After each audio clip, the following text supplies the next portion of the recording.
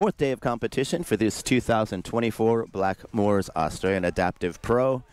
This is Ben Way, joined in the booth by Charles Chaka Webb, and we are getting started a little bit late today. We had a little scoll come in, a little storm front blew in, but we have some amazing surface you can see live on screen, and that wind has turned pretty much direct offshore, buttering out the conditions. And it looks like Gaio having a paddle there, taking a look. We've just started our first heat of the day, and this is a new division that none of you have seen, none of us have seen yet in the competition. This is the blind no vision. So previously we had the blind low vision division surf their first heat, and they have a range of, I think, up to about 10%, 15% of vision for the best. In this, there's absolutely no vision. Yeah. So these guys are surfing in the dark. And imagine that. The wind is about, I don't know, 20, 30 mile an hour straight offshore. It's bowling.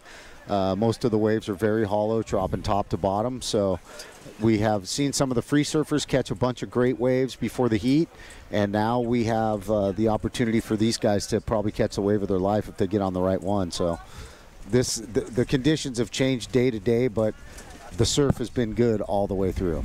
Yeah, it looks like we've had an opening ride by Kirk Watson. We'll give him that information.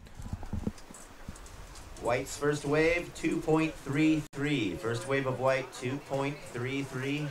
Time call, 22 minutes and 20 seconds.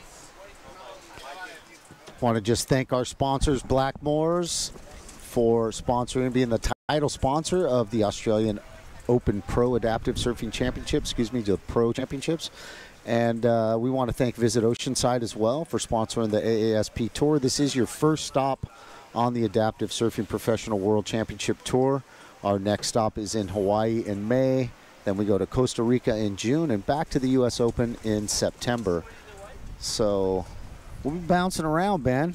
Yeah, this is very cool to show the spectacle of adaptive competitive surfing all around the corners. I've seen from all of the Aussie competitors, they've really kind of put it out there that when they do get their visas and they are able to travel, you know, we're going to get a lot more top competitors. The divisions are going to change. The seating's going to change because we've got some guys that have just come out of nowhere and putting the world on notice right now. Free surfer on the inside, just outside of the jet ski, and in the midsection. Red up and riding. Aitor, your current ASP World Champion, down the line. Look at Aitor cutting back, staying in the pocket right here where it's got a little bit of power and just kind of bounced off of that one. But Aitor, imagine, this guy's got zero vision, bro. He's dropping in on the bomb. He's doing turns. He's doing cutbacks. He's claiming that one right there. So Aitor will get a first score on the board. He is the current champ. He made all the stops last year, traveled the world, and claimed his title. And this is his for somebody to wrestle away from him. He looks like he's not giving it up with a 5.33. Yeah, and the only reason he left his spotter hanging right there is he could not see his hand out on the wave right there. And I think that was less of a claim and more of kind of trying to wave his spotter down to find him. Yep, I got you. But we have an opening score. I'll give that to him while he's close and can hear it. First wave of red, 5.33. 5.33. Show off. Time call 19 minutes and 25 seconds.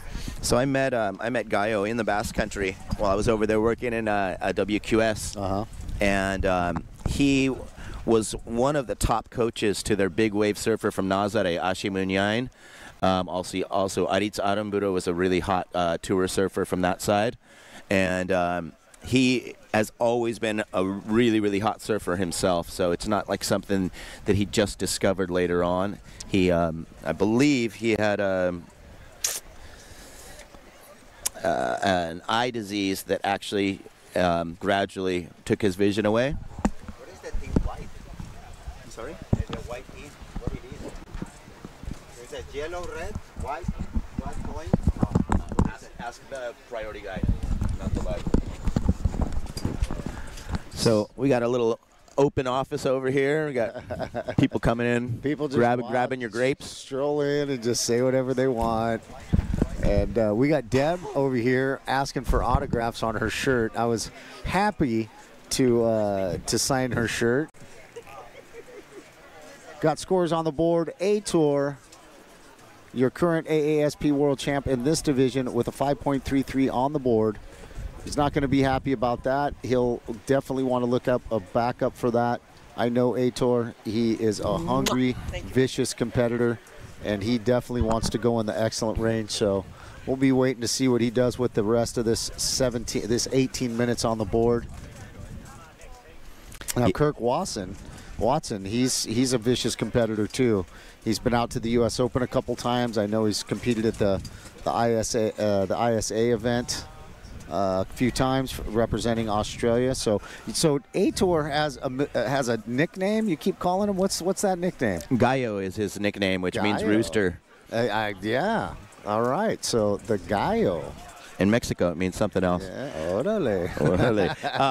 Orale. Kirk Watson from Bungan Beach, surfing for 42 years. 2023 ISA Para World Champ. 2019 U.S. Open Para Surfing Champion. 2021 ISA Para World Champ.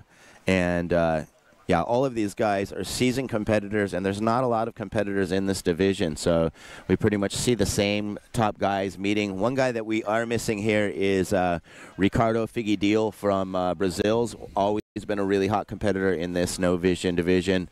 Bon dia, Figgy. Yeah, Figgy's come to the U.S. Open a couple times too, so we're missing him. He's made it to Hawaii. He hasn't done the tour though, so that's what we're trying to do, is we're trying to build this thing so we get all the best guys. I mean, we're missing some real top competitors for one reason or another, maybe injury, maybe unable to travel. There's numerous reasons, but we want to definitely throw a huge shout out to Bruno Hansen. Bruno, we miss you, brother. We hope you heal up. Second priority red, 16 minutes and 20 seconds. Bruno got injured training again. So he was training for the World Tour. He had some health issues before the tour in 2023. He was taking that time to get healthy. He was down in Panama at his place in Panama in Cambutal, and and we really miss you, Brew. We're wishing you the best. We hope you heal up. You have laid the groundwork. Second wave 1.0, 2.33 and 1.0. For a lot of what's happening here, and we're waiting for you, man. The tour will be here when you heal up, bud.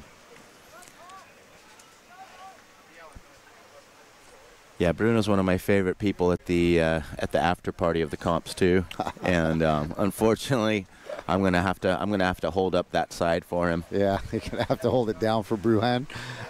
So I had the good fortune to Sean Ryan, who's a great adaptive surfer. He's training to come out in 2025, so he let me know, hey man, I'm not doing the tour this year, but I am training for next year. Sean Ryan has a place in Cambutal, and that's the same town that Bruno lives in, and I had the good fortune to go down there and stay with Sean and stay at his place in Cambutal, and got to hang out with Bruno, got to go fishing with Bruhan, and got to surf with Sean down in Cambutal. And it was a great place. Panama is such an amazing country, beautiful country. Got to go fishing, caught me a nice amberjack on my new fishing rig. So it was a real fun trip, and can't wait to go back to Panama, man. It's an amazing place, and the watermelon tastes like candy. Well, we got some pretty good watermelon here that they've been serving us up on the warmer days. No watermelon out today, but they do have watermelon due for tomorrow, since we'll have nicer weather. We'll have that heat coming back. And as we looked out at the top of the point, there was some news that Cape Byron and Julian Rocks in Byron Bay are to be officially known by their indigenous names, and that's something that happened yesterday right here. So you'll see that periodically as these guys make their way back up the beach. On your screen now, you see red lined up sort of towards that mid-section. And we can hear the cheers of Gallo's daughter here. She was about, I think, 6 the first time I saw her in bass country, and now she's yelling at Dad, telling him he needs to practice more, and she's on him. Yeah, his daughter's amazing. A-Tour's never had a problem being driven and practicing and being at the top of his game. You want to see a vicious competitor. This guy A-Tour is out of his mind when it comes to like just being on top of it, training contacting us all the time for the contest. When are the events? When's registration open? You know, just making sure that he's on top of it, because he won the world championship. He doesn't want to give it up. He wants to keep it. And the more you can see that we've got 3 in the division here today.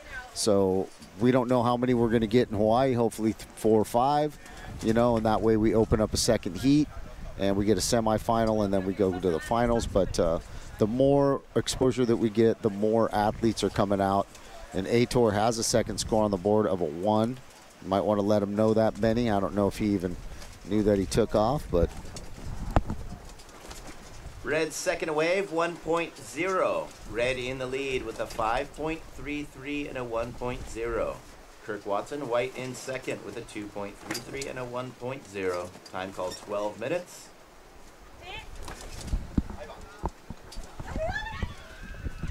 And Red up and riding, really just manhandled his way against that offshore wind to push down the whitewash on that one. A short ride, but he will get scored. He was on his feet and produced a little bit of speed, and you can see him calling out to his spotter. The communication is going to be much, much harder today, as the audio signal from trying to keep those vocal commands and the communication between the spotter and the surfer is going to be much harder with this wind.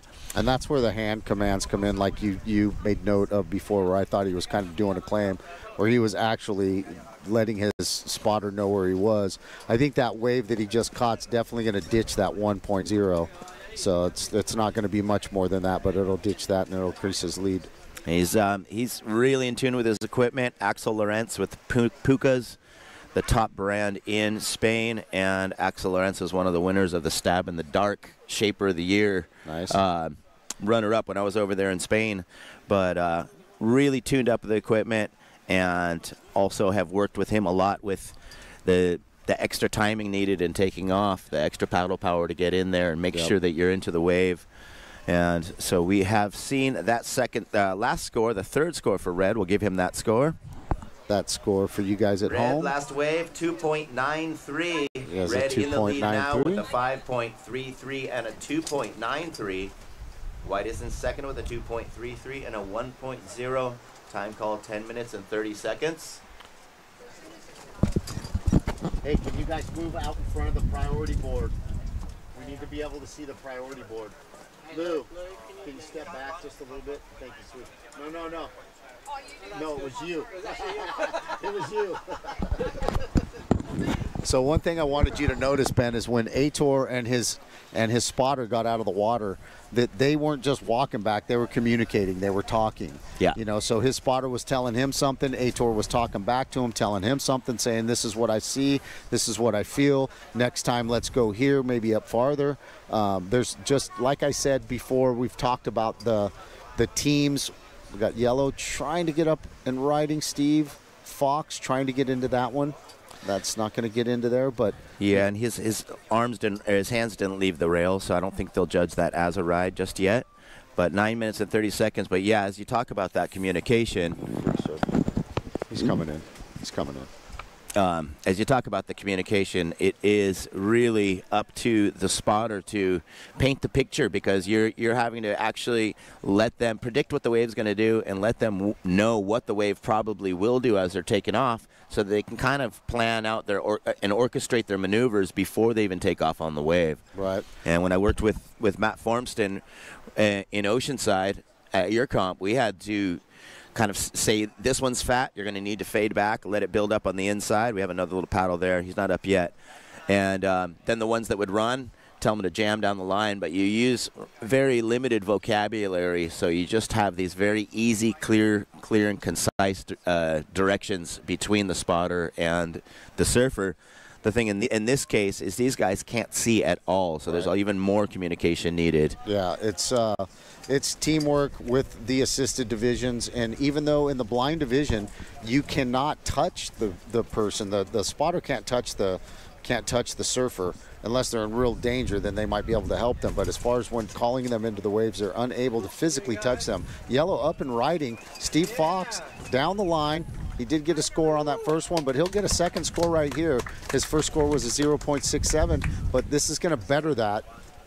Definitely will, and it was great that he just happened to be a little bit farther in to help himself into that. We saw the earlier waves with the offshore kind of pushing that longboard out the back. He's got that big round nose, which turns into a sail with this offshore. Yeah, he's going to have, he's going to be challenged definitely paddling into waves while this wind is like this. So Yellow's first wave was a 0.67. We'll have another score, or possibly 2 scores to work out. We'll keep you updated as those scores come in. 7 minutes and 45 seconds remaining.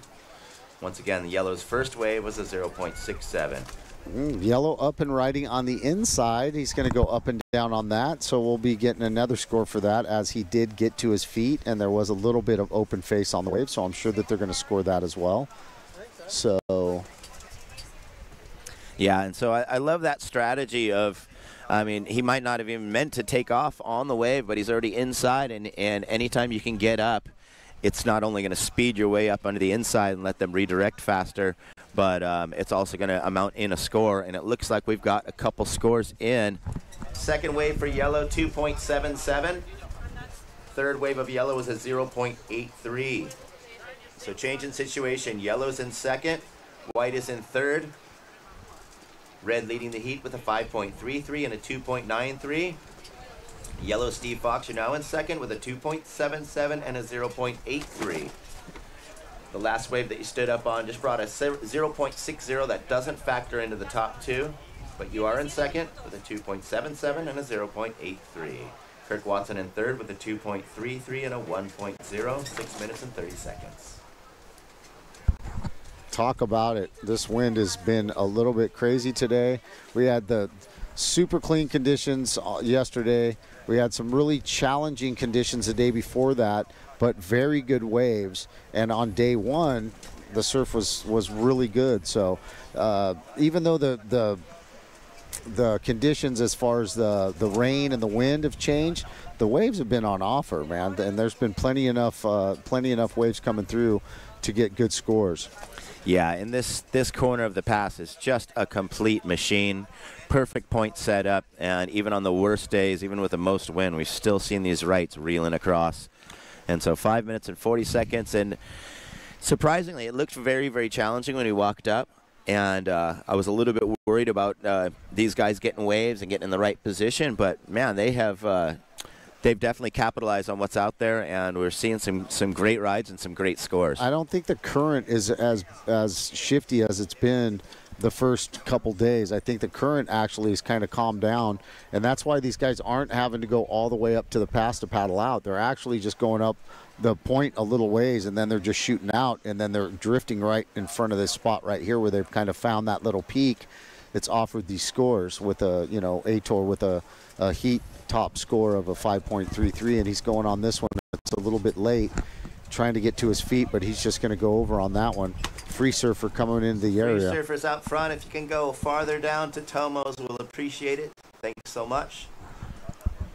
We've had quite a few free surfers kind of come through the area, a bunch of little groms, and it's kind of hard to avoid with the pass and the wind that's coming through right now, and how quick little snap on that section. Feels his way. The little bit of a cross chop right there kind of ended the ride, but he'd gotten 2 turns already out of the way before that. I'm pretty sure that's going to drop that 2.93. It might even challenge that 5.33 because he got some real good open face, stayed up in the pocket out in front of it. So we might see a better score for him on that one.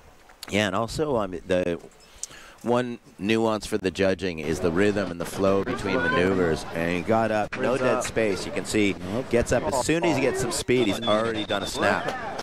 And driving across that, feeling his way, even goes for a little turn after the end of the wave. There you go, you called it. He gets rewarded for it. It's a 5.50. He tops that 5.33. Last of Red, 5.50. Red stays in the lead now with a 5.50 and a 5.33. Time call, just under 3 minutes. First priority White, second priority Yellow, third priority is Red. Looks like there's some communication where they're just maybe just saying, you know what, the current's not too bad. We can turn around right here and we can just paddle right out. So like we were just talking about the current, well, looks like they changed their mind. They said, nope, spotter says, look, we're not going to make it. We need to turn around and run a little bit up, and he's even giving some hand signals and saying we're okay. we're just going to jot up the beach a little bit there. But, you know, being able to call the U.S. Open and commentating there and seeing these guys, I see the competitors and I know what they're happy with and what they're not, you know, after seeing them for so many years. And these guys like Aitor, you know he's not going to want to just sit on a 5-3-3. He's getting those open face parts of the wave, and that's how incredibly hard and how, you know, much of a feel that you have to have for the ocean and the waves to have zero vision, but to be able to feel the open face of a wave just by the, you know, when you're standing up and and you know, just to be able to get into it, you know, it's for me, it's, you know, I've tried to take off on wave different level than us. Looks like we're having kind of. No, I think we had a graphic from a previous competition there. A little extra heat coming down. A 6-man heat. We were like, what? We don't have 6-man heats. So we're going to count down the end of the heat. 5, 4, 3, 2, 1. And there you go. Aitor winning his first heat with a combined score of a 10.83, a 5.33 on his first wave, and on his last wave, a 5.50. So Aitor starting with a good wave and ending with a good wave, kind of with that Ben Way formula of talking about how those guys have structure in their heat, and they want to make sure that. All right, we're going to move into our next heat. This will be the unassisted prone, heat 1. I'm sorry?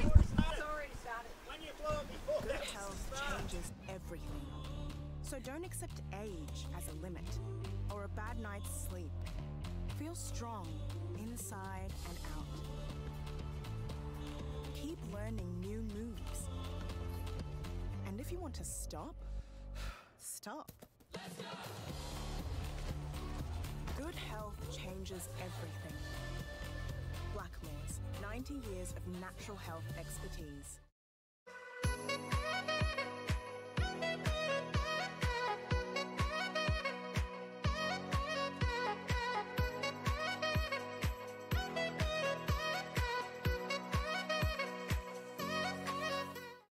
Active Advice. It's the foundation on which Insurance AdvisorNet is built, and it has seen us become one of Australia's leading general insurance broker networks by providing sound, active advice, personalised service, and the right solutions for every client. It's a responsibility we've never lost sight of, and we never will. For your local advisor, search Insurance AdvisorNet today.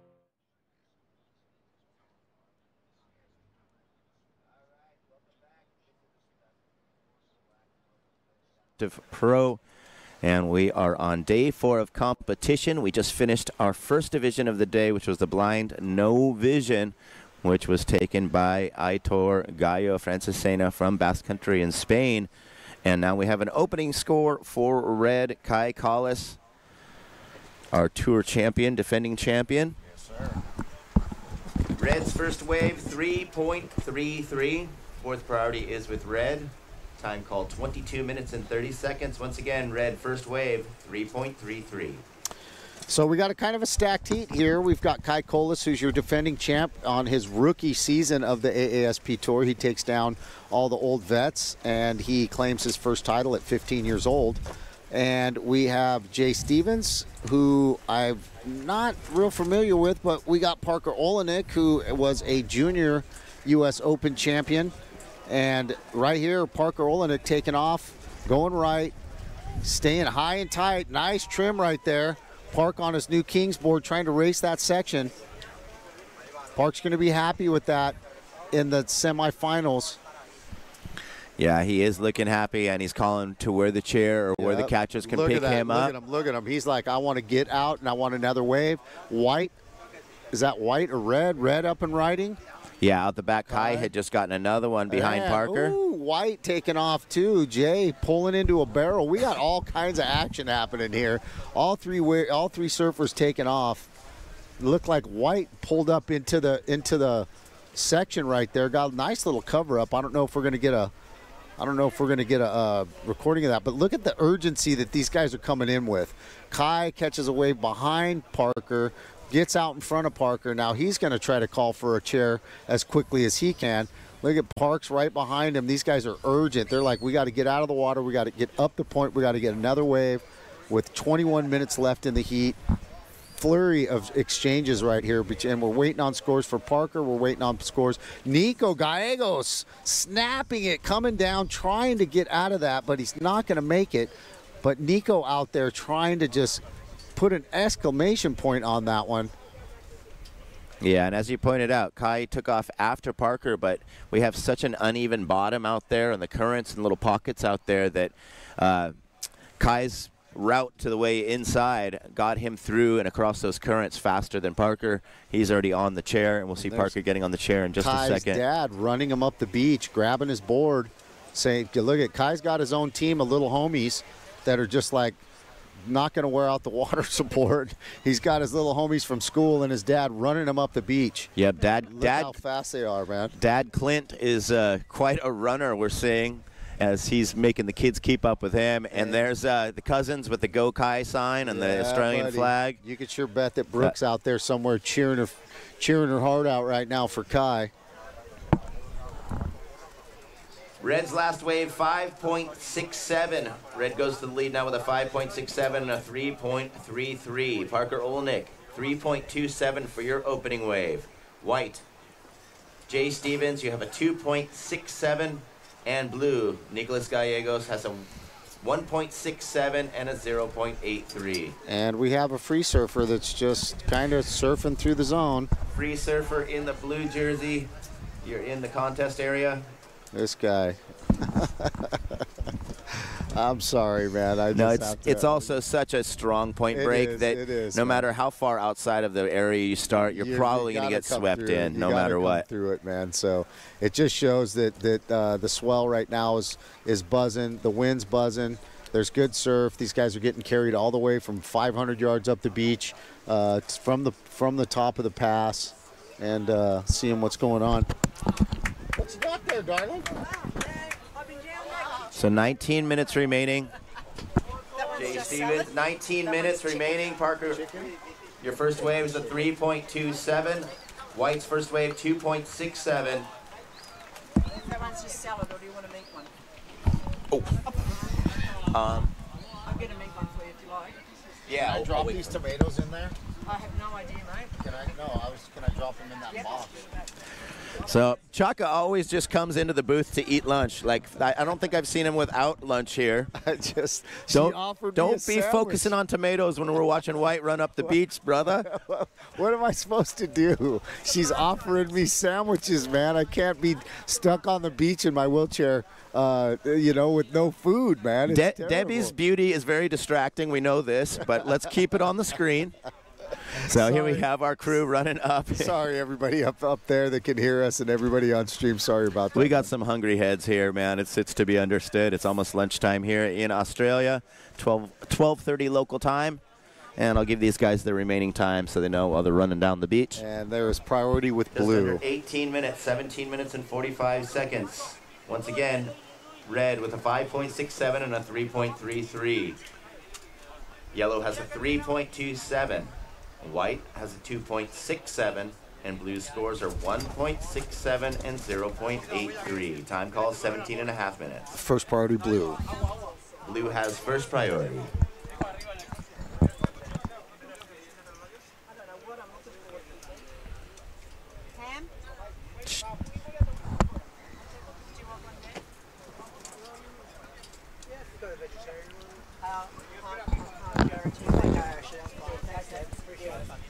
So we've got our riders relocating up to the top of the point.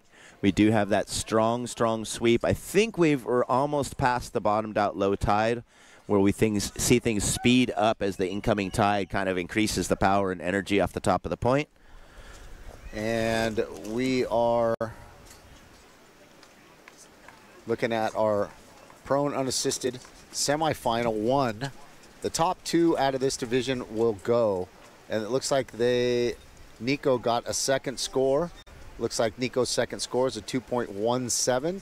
It puts a change in the situation. Nico Blue moves up into second place. Blue's last wave, 2.17, change in situation. Blue goes to second with a 2.17 and a 1.67.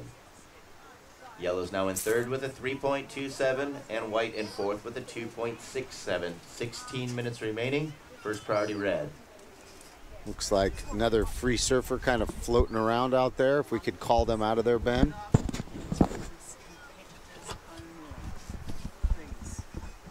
Free surfers in the contest area, please make your way down towards Main Beach. We appreciate your cooperation. Please paddle out of the competition area. So we got a couple free surfers making their way in. One thing that does help is normally we're trying not to mix up the priority judges with who's in the heat and who's not. Luckily, with the prone division, we know a standing surfer is not one of the competitors in this, but either way, it's a little bit difficult. It got a little janky yesterday when they were surfing through with the standing below knee guys, and we had to really kind of take a look. And what we got coming up the beach here is Nico running up the beach. Give him a time check. Give him a time check. Nico Gallegos, 15 minutes remaining. You're in second place with a 2.17 and a 1.67. Yellow's in third with a 3.27, and fourth white has a 2.67. And Nico, in typical Nico fashion, blowing kisses to everybody that's cheering him on. Nico was stoked to make the semifinals. He's going to be, Kai Colas taking off right here, drop arm, cut back. In the critical section, snap floater, comes down and pulls that off. That's going to be a huge score right there for Kai Colas. That's going to wipe everything out there. That's going to be probably in the excellent range right there. Now white will have first priority. You see how he drops his arm. Oh, he's just skirting in, just doing little snaps on the inside too. So if they're counting length of ride, I don't know if they're going to count that little snap, but that was cool. It's the same wave, man. That's still scoring potential all the way through. But that floater, he just rode it up and just hung on and just let it take him down. And wow, what a great maneuver for Kai, showing you why Kai Colas is your current AASP world champ, and he does not want to relinquish the belt. He's like, you know what? I'm keeping this, man, and you're going to have to fight tooth and nail to get this from me. We're waiting on that score, but I think that's going to be up in the excellent range. Yeah, and we saw in his earlier heat, he did that same maneuver. He punched up underneath through the lip and dropped it down, and he sticks on that thing like glue. That is his brand new board from Wood Surfboards. Okay, he's got that single center handle. I was real wrong on that. Score came through, and it's a 3.97. Yeah, I think he just got more direction changes, a little more of a combination score on his earlier one. Yep. But still building on his score line, and he's in the lead. Wow, I thought that Last was of red, 3.97. a little bit better still than in a the lead with a 3.93. It was a 5.67 really nice and maneuver. a 3.97. Time call 13 minutes. I only get a 3.97. So there they are. These kids are going to be hungry for lunch after all this running. I just think this is another day at the beach for them, dude. I think Kai's got his crew, man, and when he wants to go surf, he's like, hey, I'm going surfing, run me up the beach, and that's what they're doing. Free surfer, taking a good one. Yeah, and so on the screen, the camera's not always necessarily on the competition area, so don't need to grumble at these guys for being in the zone. Sometimes we're just kind of eyeing up the top of the peak. And anyone who is kind of in a dangerous position or can obstruct the view of the priority judges, we're clearing them out real quickly. 12 minutes and 20 seconds. And there's our water safety. I think that might be Zane on the jet ski, Mono's son Zane. He had left his phone on the jet ski yesterday, and he was having to leave to work, and he's like, I don't know what to do. Can we call those guys in, or what should we do? And so 12 minutes remaining, and we've seen some great scores. There is this huge beach and the huge stretch all the way to the top of the point. And so these in-between waves takes a bit of time, and we see Parker Olnick kind of relocating here. Yeah, my last wave that I caught yesterday in my heat, Zane pulled up on me in the jet ski. He didn't wait for it to stop. He just dove in the water and grabbed onto me. Okay. So we love Zane. He is his father's son, man. He loves the water. He loves helping. He loves this community. And you can tell, man, he's given it his all. and their daughter as well. Takira's out here volunteering and running up and down the beach, helping people, and up top doing crazy stuff with her mom. And so it's a family affair here at the Blackmore Australia Pro Adaptive Surfing Championships, the first leg of the Visit Oceanside Adaptive Surfing Professional World Championship Tour, kicking it off with an excellent event here in Byron Bay. Yeah, we've had amazing previous days of surf since day one. Now on day 4 of competition for this 2024 Blackmores Australian Adaptive Pro. And once again, as Chaka mentioned before, first leg of a 4-leg tour for the Visit Oceanside Association of Adaptive Surfing Professionals Tour. And just giving a chance to get more people from around the globe into this amazing sport. We're very fortunate to have this webcast going too, so we want to thank the sponsors for that. This webcast is giving more opportunity for people to see what we're doing out here at the level that we're doing it. The expectation for the sport is pro level, you know, and we want all of the goodness. We want the same thing that every other pro surfer gets, which is an excellent spot, you know, great surf, great opportunities, and that's what you're seeing here in Byron Bay at the Pass. This is a very elite surf break, and we're seeing high scores from day 1 to day 4 right now. Time call, 9 minutes and 45 seconds. First priority yellow. Second priority red.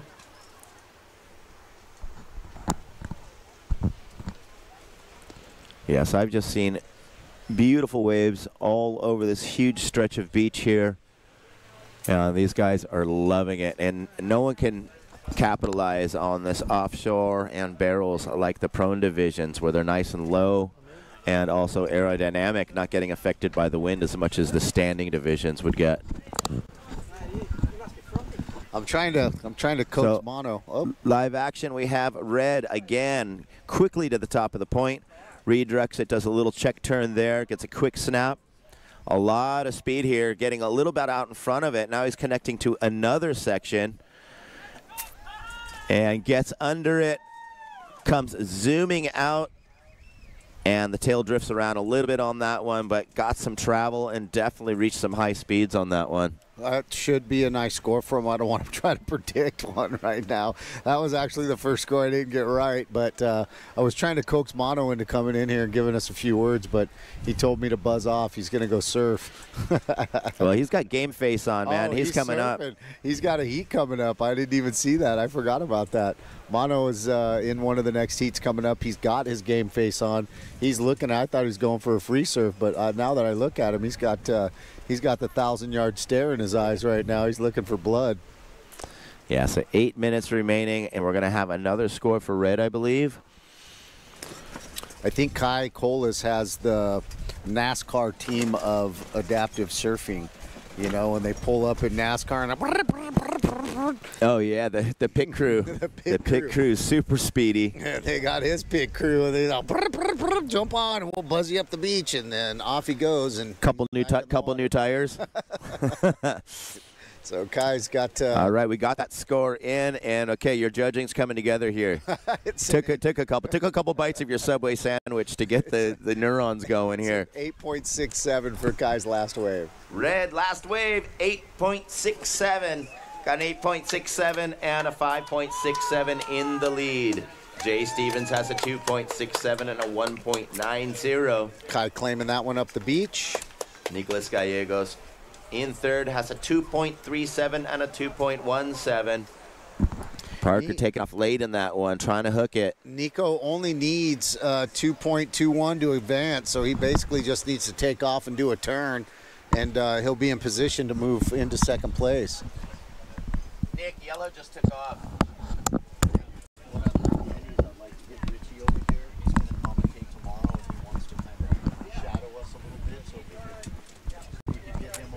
All right, so Kai Colas extending his lead position with an 8.67 and a 5.67. Seen some amazing rides. Yeah, Kai Colas. 6.5 minutes. Kai Colas putting a stamp on that one.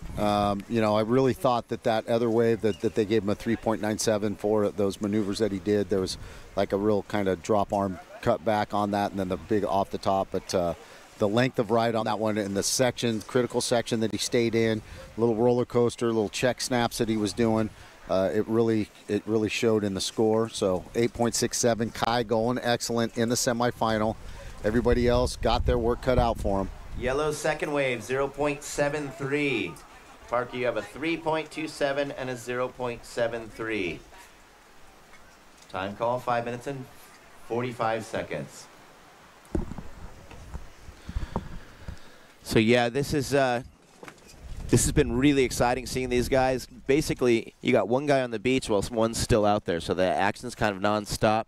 And we saw Parker try to hook into that little barrel, a little bit of a late drop, but he was rewarded for that with a 0.73. Give Nico a time check while he's on the beach. Nico, 5 minutes and 25 seconds.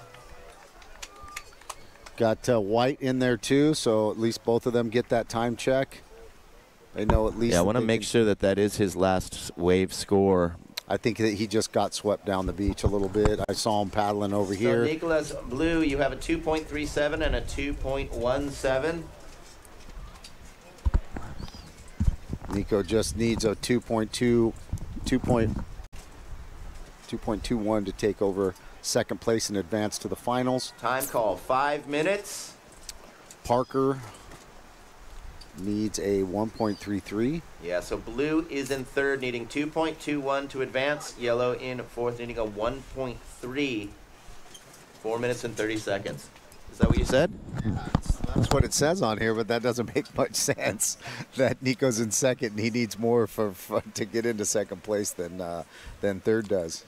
But maybe it's I'm not gonna question the system. I think it's because of his Parker's wave higher score. It's a higher scoring first wave. So Nico doesn't have a 3.27. Parker does, so that lessens the time call, wave 4 needed. minutes. Yeah, so even though it is windy, the rain has calmed down a bit. I look like a wet rat. And I always get punished for showing up early here, and so I was here with Mono in the morning to find out that I figured we would be on hold, but just in case I came down. You have to. And yeah, I was a bit moist when I got back to our spot.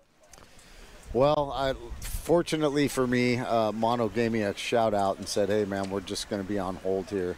Unfortunate for you that he didn't give you the shout out. Yeah, we don't have an announcers chat going, which we might get that thing going a little later on for tomorrow. I tried to call you. I was calling you on WhatsApp, and it was a little too late. You're already like, hey, I'm already down here. But yeah, one cool thing was I zipped back, and knowing that we were going to have a midday start, Stevie Ginger took me for a spin down to Bob McTavish's factory, and I was able to meet the man who is basically one of the people to thank, along with George Greeno, in making our boards shorter. And so they have a lot to be thankful. We have a lot to be thankful for. And tonight, Bob McTavish will have a movie premiere and a band at Stonewood, right across from his factory. Right. 0.67 and a 5.67. Jay Stevens in second with a 2.67 and a 1.90. Blues in third with a 2.37 and a 2.17. And yellow in fourth. Kaikola's taking off, drop arm cut back, trying to get up in the section. Here he goes. Another drop arm check turn up into the style part of the section. He's in the barrel, side slipping sideways. He can't come out of that. I'm not sure that that's going to knock out that 5.67. Yeah, I don't figure that it would. It looked like he was trying to kind of stall himself, pull himself up into the barrel, but there's one thing with that board that he's riding. He's got these little kind of Bonzer-sized little side fins, and we have seen when he puts too much into it, it kind of breaks out and releases. And that's what happened there with having the tail come down first, where had his nose come down first, pulled him out with a little speed. He might have snuck out of that section, but trying to cut out early and just punch his way through the back. Right, just get through that little barrel section right there. But time call, 1 minute and 10 seconds.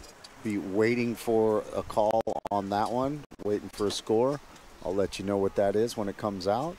I don't know how red still has first priority.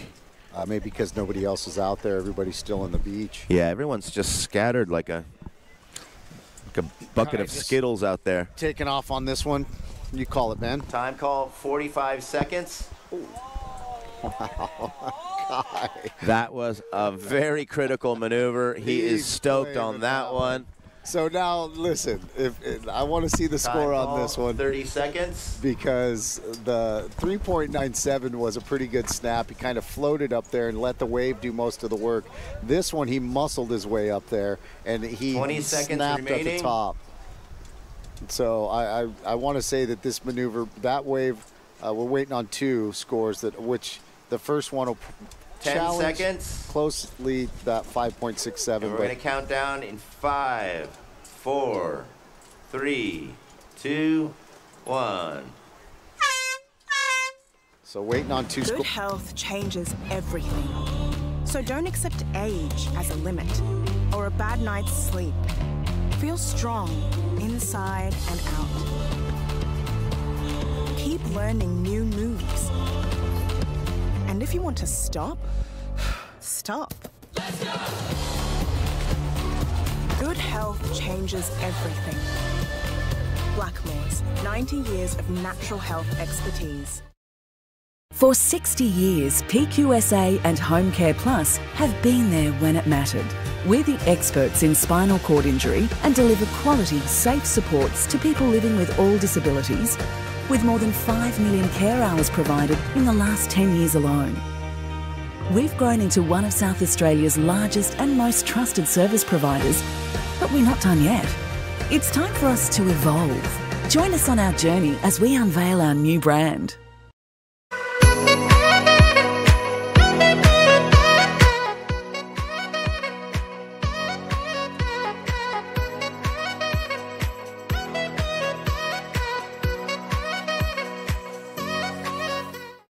Active advice. It's the foundation on which Insurance AdvisorNet is built, and it has seen us become one of Australia's leading general insurance broker networks by providing sound, active advice, personalised service, and the right solutions for every client.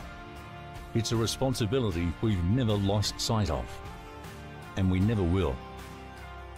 For your local advisor, search Insurance AdvisorNet today.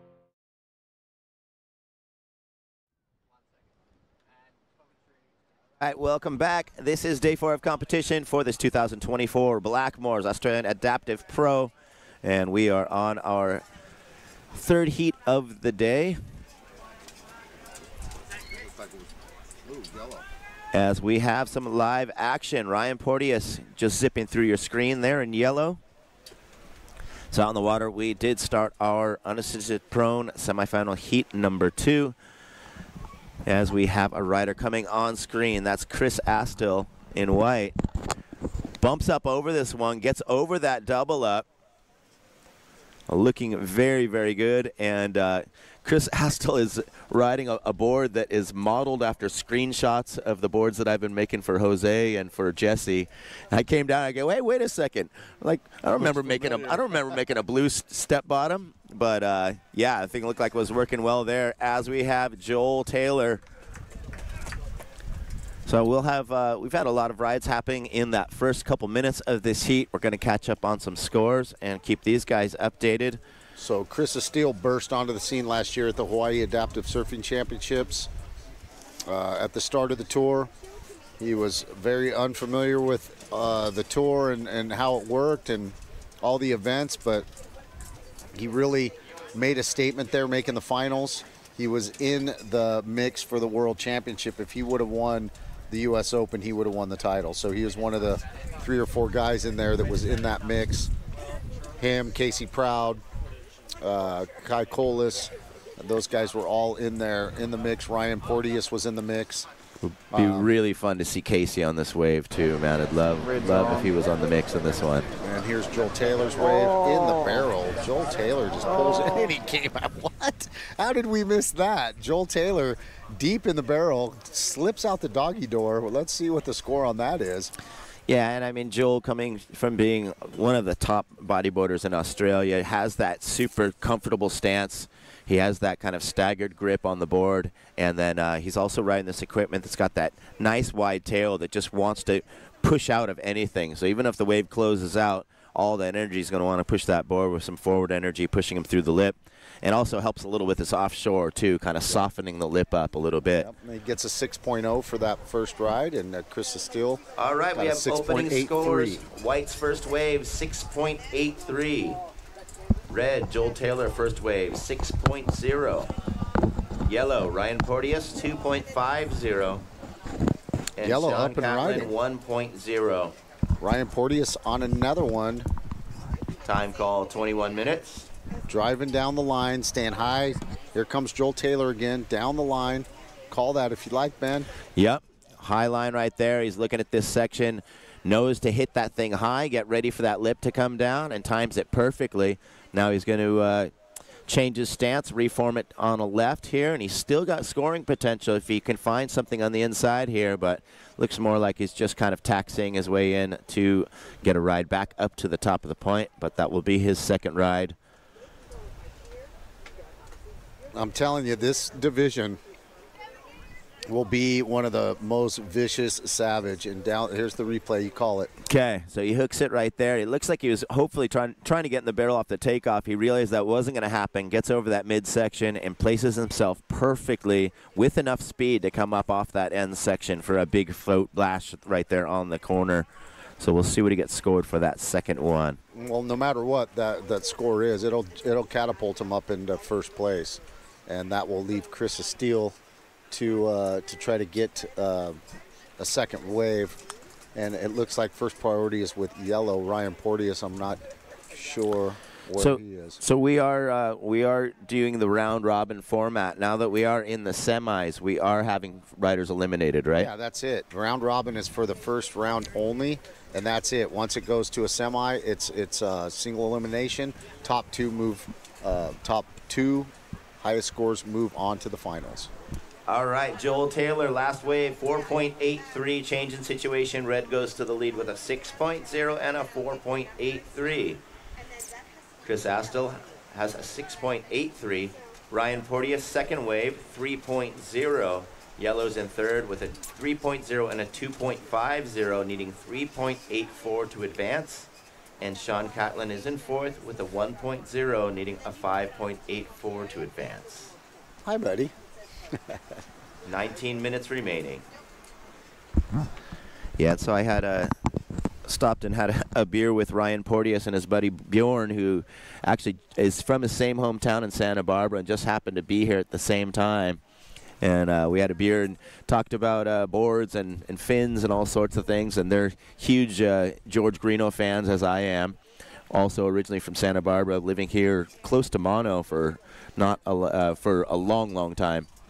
And he's riding kind of a Greeno-inspired wide tail with the Greeno fin in this board, riding a single fin board. You can't see it from this angle, but he's motoring on up. And we're now just 7 minutes into the heat, and we've already got some big scores on the board.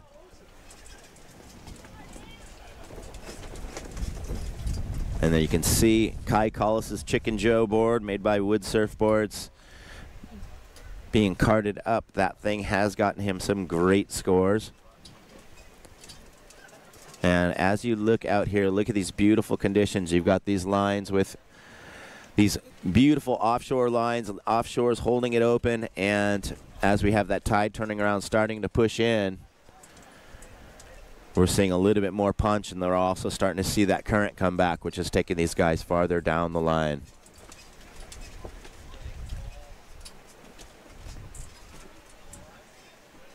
"17 minutes and 20 seconds remaining. Joel Taylor currently leading the heat with 6.0 and 4.83.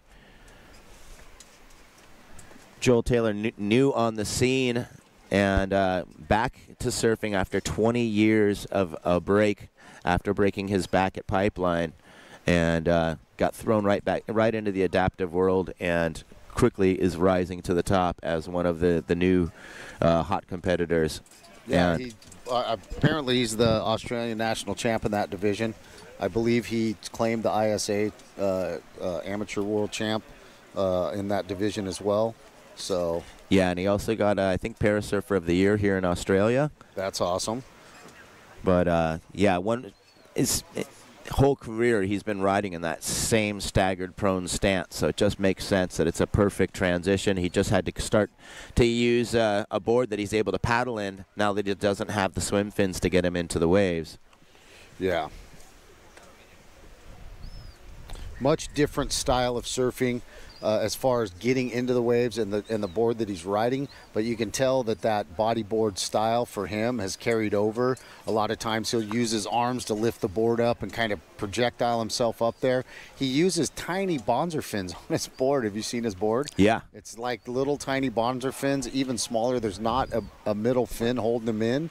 It's just 2 side bite bonzer fins, and that's it. So I was real surprised to see the style of his the fins that he was using, and to see the maneuverability that he gets on that board and the way that he can kind of hold the pocket on it. Yeah, the other thing is bodyboarders are used to not using fins and using only rail for control, not to mention having the swim fins on their feet that kind of work as keels.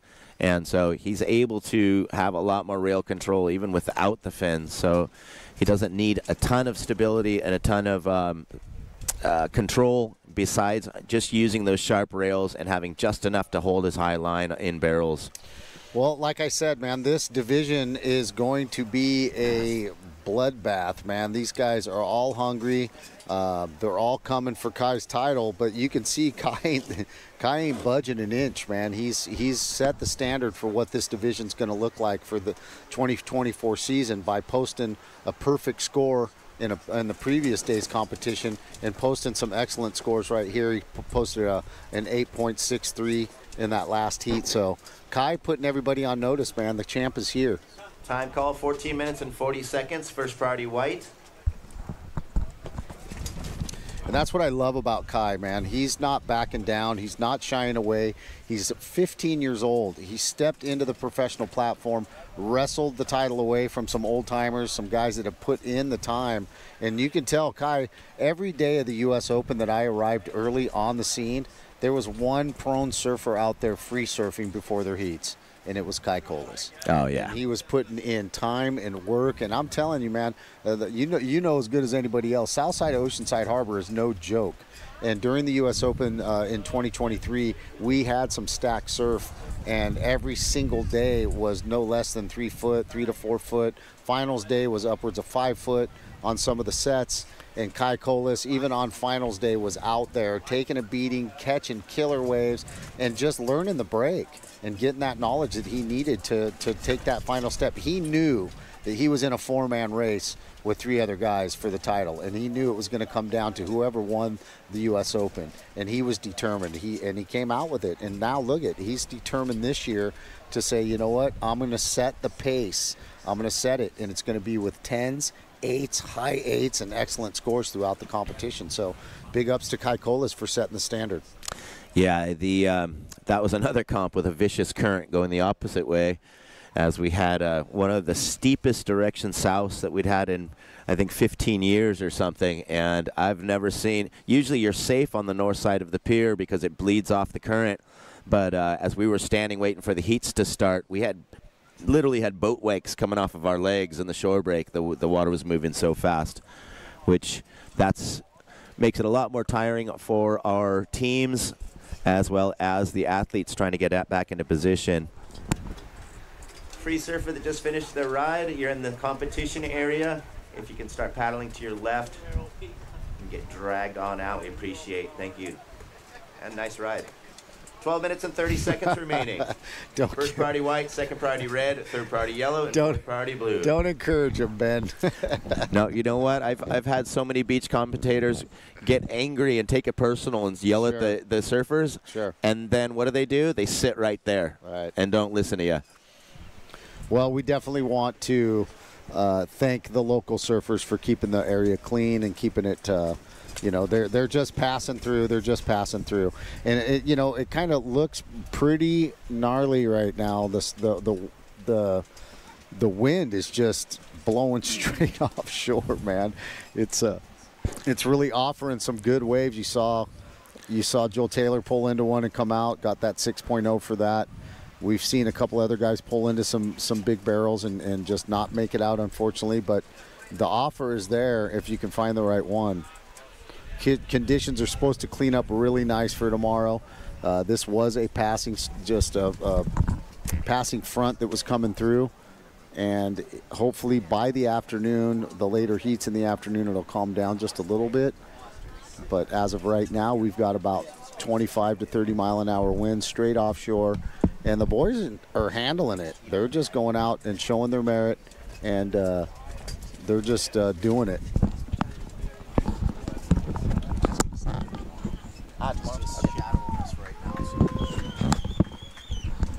Danny, tomorrow again.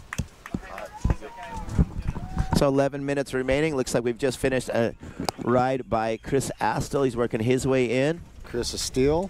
Chris Steele. Yeah, look, like I said, he's gonna, and they're clapping. So we didn't see it on camera. So I don't know if we missed that ride. If we can get a replay of that, that would be great.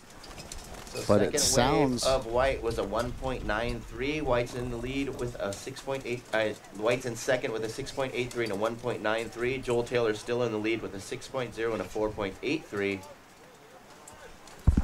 And live action as we saw Joel just drive off of that first section, float down carve as he's fighting that wind on this deep section. Now he's navigating, fades it back into the pocket, looking for a little pocket to sneak up under.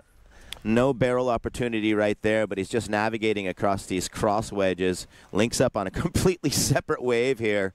And there's that little inside, and there's that float that he just loves. Gives it a little head shake. The wave, he was trying to set up for something big. It just didn't offer him really much after this really nice drop. And that snap right there, coming down with a lot of speed. It looked like it was going to be on offer, and he just kind of goes up there and he's waiting, and it just kind of dribbled down a little bit. Stayed with an open face, gave it a nice little check turn there, stays with the speed. Gets a nice little up top right there, and then that's where it just like, what happens right here? Let me see. It's going to split, and he's going to take the second, and he's going to get a nice little stand up right here, and bap. Nice little exclamation point for the end of that. So, and that score comes in as an excellent 9.17. Joel Taylor, last wave, 9.17. You're in the lead with a 9.17 and a 6.0. Live action on the inside is Sean Catlin. Getting a couple turns on that one. He'll see another score as well. He had a 1.0 previous to that. Well, Time call 8 minutes and 45 seconds. Seems like Joel Taylor is throwing a shout out to Kai Colas and saying, look, first priority. You ain't the only one that can go excellent, kid.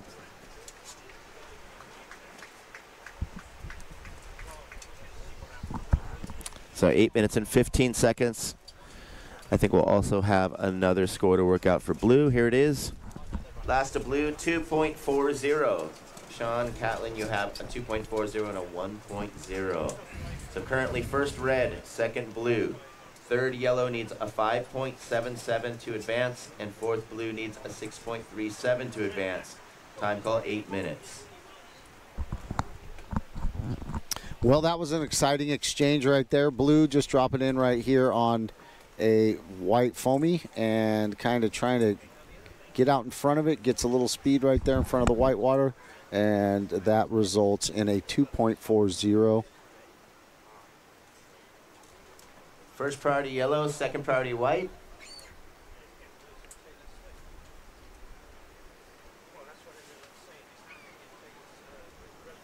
Looked like they were just dragging Joel Taylor out there by his collar.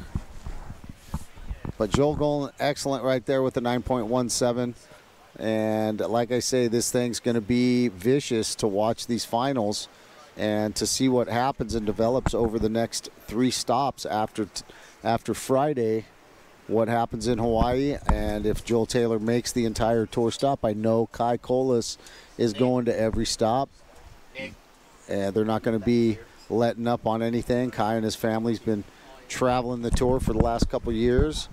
Last year they made all the stops, made Costa Rica, made the U.S. Open, and went out to Hawaii. So that's the reason why. And all these other guys have made all the stops as well. So Whoa, someone's board flying up there in the back. Pure carnage out there right That is now. one thing with strong offshores like this. If you're not controlling your board, it's very easy to have it fly up and bap you in the face. If you're not controlling your board, it's controlling you, that's for sure. Well, yeah, as we saw in that wave of Joel Taylor, it just seems like that side offshore is getting stronger and stronger as it kind of blew down those sections that he was eyeing up. Yep. And as I was kind of trying to negotiate critical points to capitalize on, they just got blown out to sea, the same as that mini mal that we saw out in the water just now. Yeah, you could see the anticipation that he was trying to have with those sections standing up, and they just kind of didn't give him the opportunity that he thought they were going to give him. Time calls 6 minutes. Still, first red, second white.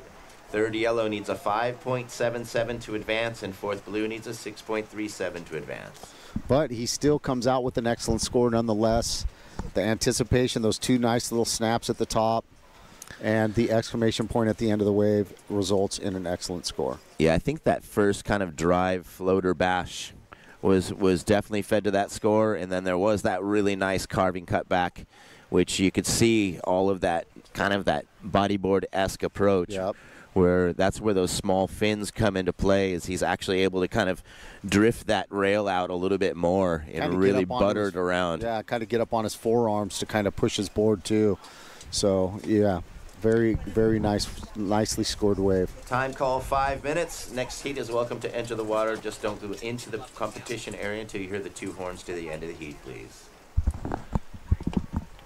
So things are shaping up nicely, and our friends at home, at least not the friends here at home, would not know what it looked like this morning. You would not have been able to even see the ocean with the wind and the rain. You could not. I saw somebody did a live video down here. I think it was Sponge or one of the boys, and there was no visibility, even though you could see that the waves were offshore and there was some surf out there. You couldn't see anything other than just what was right on the shore. You could have seen me soaking wet with all my gear, having my notes stick together. Yeah, I was trying to give you a shout out, bro, but it was too late. It was too late, man. I was very sorry to hear that. It's like, oh no, Ben, don't go. Well, don't there's one thing in my system is I'll always be the first one to the site. Doesn't matter where it is. It's all that time in Japan, man, being slapped on the hand for being 20 milliseconds late. No, thank you. It's a good habit, though. It is. Someone's got to show up. You know, fortunately, I've got an OCD thing of being prompt and not being late. That's why I was down here 10 minutes early trying to get cozy up here next to you in the sand. You said OCD. I thought you were going to say Oceanside. I was about to say, oh, yeah, no, he should be late then. No. Because we're a bunch of cruisers naturally. Chris is still moving down the line on this one. Getting real fast, streamlined, trying to get in front of it. Can't quite get any open face opportunities. Not sure that that's going to outdo the 6.83. It might challenge that 1.93 and help him increase his lead over second place, or over third place, excuse me, to try to keep his second place secure to move to the finals. Time is ticking down with 3 minutes, so that could factor in as kind of a critical ride if it does challenge that 1.93. Yeah, we did see it kind of get tipped there, and that's a design that I basically designed to be ridden as a twin fin. He's got a center fin in there, which at those kind of steep spots where the bottom drops out, that's going to make the board tip over that outside rail. And so I asked him if he'd used it as a twin fin before, and it's finned a little bit, set up a little bit different than I've designed that bottom for. Mm-hmm. But he was able to capitalize on a 6.83 with it early on. Well, he does outdo that 1.93 with a 3.93 and increases his lead, increases his second place security over third.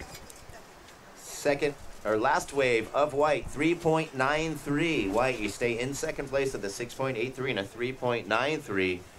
Yellow in third, now needing 7.76 to advance, and fourth blue needing 8.36 to advance. We're down to 2 minutes remaining. First priority yellow, second priority red, third priority blue, and fourth priorities with white. And like I said, man, Chris Steele burst onto the scene last year. He was in the race. He felt some of what it was like to be on the podium, get those checks. yellow dropping in. Ryan Porteous pulling up fast and furious, trying to get out in the front of that. Catches the pocket, high and tight, out in front of it again. Drop arm turn, second little dip right there, and Ryan Porteous sending full right there in high five fashion, baby. So first priority will now go to blue, second priority goes to red. And I don't know if that's going to challenge a 7.76, but that was a joy to watch. One of the most dynamic rides we've seen. Looked like a ping pong ball. Call it out right here on the replay. All right, so here he is jamming down. Gets a little midsection check there where it gives him enough speed to come around that first section. There he is sitting in the pocket, drives it around again. You can see him just laying against that big greeno fin that he's got. And there on the inside, he was going for another little barrel section as the bottom dropped out. But definitely great navigation and great reading that wave, all the sections. So we're down to 25 seconds remaining. And it results in a 5.60, increasing his score, but not challenging for second place. And that will be your heat right there. And we're counting down. Red up and riding. Uh-oh. Time call 10 seconds. Joel Taylor screaming down the line, snapping that one at the top. Fenton Riders counting getting you down out in front. 5, catching 4, the reform. 3, snap 2, section, airdrop. 1. And he can't quite handle the airdrop, but what a great maneuver by Joel Taylor. And that was your heat right there. We'll wait for that score for Joel Taylor, but I'm not sure that that's going to matter. He's still in first place. And Chris Steele and Joel Taylor advance to the prone unassist finals. Yeah, so we're going to have another... changes everything. So don't accept age as a limit or a bad night's sleep. Feel strong inside and out. Keep learning new moves. And if you want to stop, stop. Good health changes everything. Blackmores, 90 years of natural health expertise. For 60 years, PQSA and Home Care Plus have been there when it mattered. We're the experts in spinal cord injury and deliver quality, safe supports to people living with all disabilities, with more than 5 million care hours provided in the last 10 years alone. We've grown into one of South Australia's largest and most trusted service providers, but we're not done yet. It's time for us to evolve. Join us on our journey as we unveil our new brand.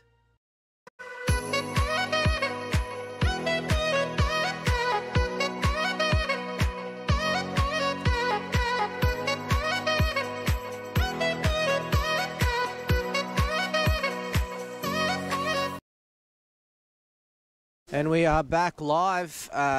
Danny Salfield here from BFM Community Radio with the great Charles Chucker Webb calling this heat the first semi-finals of the Any Knee Kneeling featuring event. Organiser doing double duty as a competitor, Mark Mono Stewart. And who else we got in this heat, Chucker? We have Ibon Asizi and Josh Bogle in the yellow, and we have Altar Olivares in the blue. He is from Chile. Josh is from Hawaii. He lives on Maui, very close to Lahaina. And Mr. Ibon is from Biscayne country. Yeah, so Basque country, part of Spain, but Ibon must be very parochial to the Basque country. Doesn't want to really necessarily be flying the Spanish flag. He's all about, I'm from the Basque country, that's where I'm from. All right, well, I didn't know how to say that, so I obviously butchered it American style, so I apologize. That's all good. And just really looking forward to seeing the battle of Joel Taylor up against Zach when we get to Kai, when we get to that Kai final Polish, tomorrow. That's going to be a big battle. Yep. Joel definitely being the local here does not want to give up. Doesn't want to relinquish. No. But there is I think Kai's got a pretty tight hold on that belt in that World Championship, and I don't think he wants to let it go. We'll see. There's a lot to look forward to. Got to tell you, Chucker, this has been a really, really exciting week. So much epic rides and epic performances from all our athletes. It's, mate, I'm just chuffed to the gills to be here and be a part of this. Yeah, high level of surfing here on the ASP World Championship Tour. Very high level surfing here at Blackmores Australian Pro Adaptive Surfing Championships at the Pass. Each division having their moments. A lot of the surfers showing their merit on these high level waves. This is what the tour is about, man. We want to give every adaptive surfer the opportunity to perform at the highest level, and the only way you can do that is to put them on the best waves available in the area, in the region. And boy, did Mono nail it. Yeah. Check it out. It looks like a Jeffreys Bay lineup out there at the moment with that groomed offshore wind and the sets just stacked to the horizon. It's pumping out there, actually. It's we got Joshy Bogle up and riding from Hawaii, up and down on that one, and he will put a score on the board, although it won't offer much, but it will be something to start the heat off with. Josh Bogle, a triple amputee, and he is a big wave charger on Maui. If you've seen Josh Bogle on his IG page or his Facebook, you will see that he is constantly charging, surfing waves double overhead. The guy is fearless, and Joshy's always helping people out. One of the people in the community that has the biggest heart. And if you get a chance on IG, go check out Maya the Cruiser. That is his dog's Instagram page. Maya is his security dog, and she just is super chill. She's got her own Instagram page, huh? She's Maya the Cruiser. Doing all right. She's doing great. But yeah, Josh, he's one of the pillars of our community and one of the people with the biggest heart that you could find. This is one of the divisions where all the competitors do have their own unique approach and style depending on what type of amputation they have with their lower limbs. And yeah, you can really pick out very unique styles. Some are actually surf a bit more sort of back to the wave, like an actual backside approach. Some are more sort of straight on, like monos, more of a traditional kneeboard sort of style, up and riding. Taking off right, doing a nice cut back, staying high and tight on this one, trying to get up in the section, bap, going vert, snapping that one, not quite able to pull that down. That will probably go as incomplete. Bit excited there, I think, Chucker. Just wanted to get going and just been waiting all morning, I think, to hit that lip. He's been stewing, just waiting for that rain to clear and the contest to get going. White up and riding, up and down, not really, but Mono will take this wave in as far as just a little dipper on his belly. He's going to try to reset, go up the pass, paddle back out. It doesn't look like he was real satisfied with that ride, but it will put a score on the board. It will most likely keep him at the top of the leaderboard right here, but a lot more waves on to offer. We have a time check of 19 minutes. Priority being set. We have a time check of 19 minutes, 13 seconds on the clock, waiting for scores for yellow and red. And conditions-wise, we've had such a strong current the first few days, but because of this strong offshore, Chucker, it's sort of negating the current. In fact, it's sort of making it a little bit easier for the surfers to stay in the lineup. First score for yellow, a 1.67. Yellow, your first score is a 1.67. First score for red, 3.83. First ride for red, 3.83. Red, you're in first place. Yellow, you're on second place. 18:40 on the clock. Priority yet to be set for first priority. Yellow in third, red in fourth priority. And I heard you guys mentioning the sort of reference to the NASCAR pit crew, and it definitely seems like that. You've got like this pit crew waiting for the surfers to get their ride in, and they're hustling them onto the wheelchair, back up the beach. Yep. And if you see right there, those two guys right there, with the one with the black hat and the other one just walking, that's Eric Welton from Access Surf. And I thought that was Jim Russell, but it's not. But we want to say thanks to Eric for coming out. You can see he is a competitive adaptive surfer, but today he is a volunteer. He did not enter the event. He just came as a committee member for the ASP. He sits on the competition committee for the ASP. White up and riding. Him on. Carving back and waiting for the wave to grow in front of him as he gets up to the lip just a little bit and rides out. Well, not quite ride out. We'll see whether that's a completed ride or not. But getting on the board there and getting the cobwebs out of the system? Well, you have to get a score on the board. That's the thing that really everybody wants to do and get that out of the way. They just want to get that first score on the board. Whether it's a good one or not, you're really hoping it's a good one. But, you know, that one didn't offer too much, but it might move him up past Joshy with the 1.67. We're not sure. We're going to have to check that out. Okay, so tell us, Chucker, schedule-wise, we started a bit late today at midday, just running up until about 3 p.m. this afternoon. Any idea how it'll affect the overall sort of schedule for the event? Well, it looks like some of the semis are going to be pushed into tomorrow because of the conditions. Some of the wave ski, both the wave ski semis will be pushed to tomorrow. This wind right here, if we were to put wave skis out in this wind, it would be, you know, we'd be down at Main Beach or way out at the rock bout there in about 5 minutes. We're just like little sailboats, so we catch the wind. And so it was really smart of the schedulers, of the contest directors, and the head judge Zippy to put the wave ski division tomorrow. So it'll be a longer day tomorrow, but the conditions will be much cleaner as far as the wind. And, you know, we are seeing some really good waves come through, even though the wind's, you know, I don't know, 30 miles an hour. But the conditions are still really nice. The rain has held off. This morning when we woke up, it was basically a torrential downpour. But after that, it kind of lightened up. The wind stayed offshore, so it's offering us these really nice conditions as far as keeping the waves open and barreling and down the line. And we're going to see some scores. We already saw, you know, Joel Taylor throw up a 9. We saw Kai Colas throw up an 8.6. So we're seeing some scores in the excellent range, and I'm going to call that out. Last score for White, a 4.0. White, your single wave score of 4.0. You are in first place with priority set at third priority yellow, fourth priority red, first and second priority not set. Wow. Red, you're in second Check place out these with a single wave score of set a waves. 3.83. Yellow, you're in third place with a single wave score of a 1.67. 15:20 on the clock.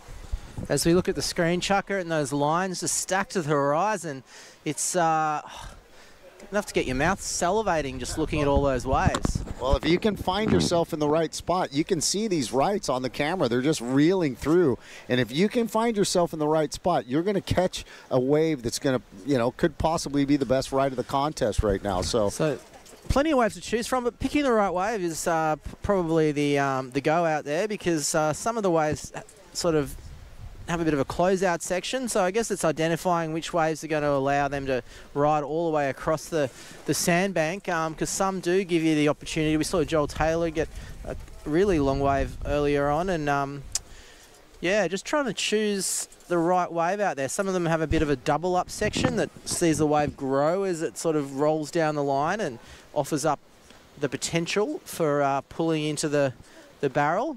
Very tricky sections here. It's very tricky. We got a priority change, so let me call that out to the surfers. Priority change situation. First priority white. Second as we see Ibon riding, red, cutting back.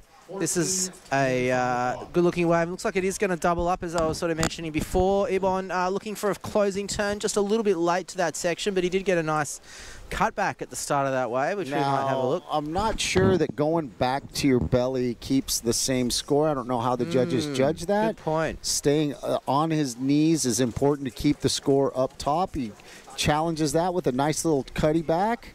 Right into the section, another little cutty. Now here's where he drops back to his belly to stay, and then I have a feeling the judges still score that last maneuver, but I'm just guessing.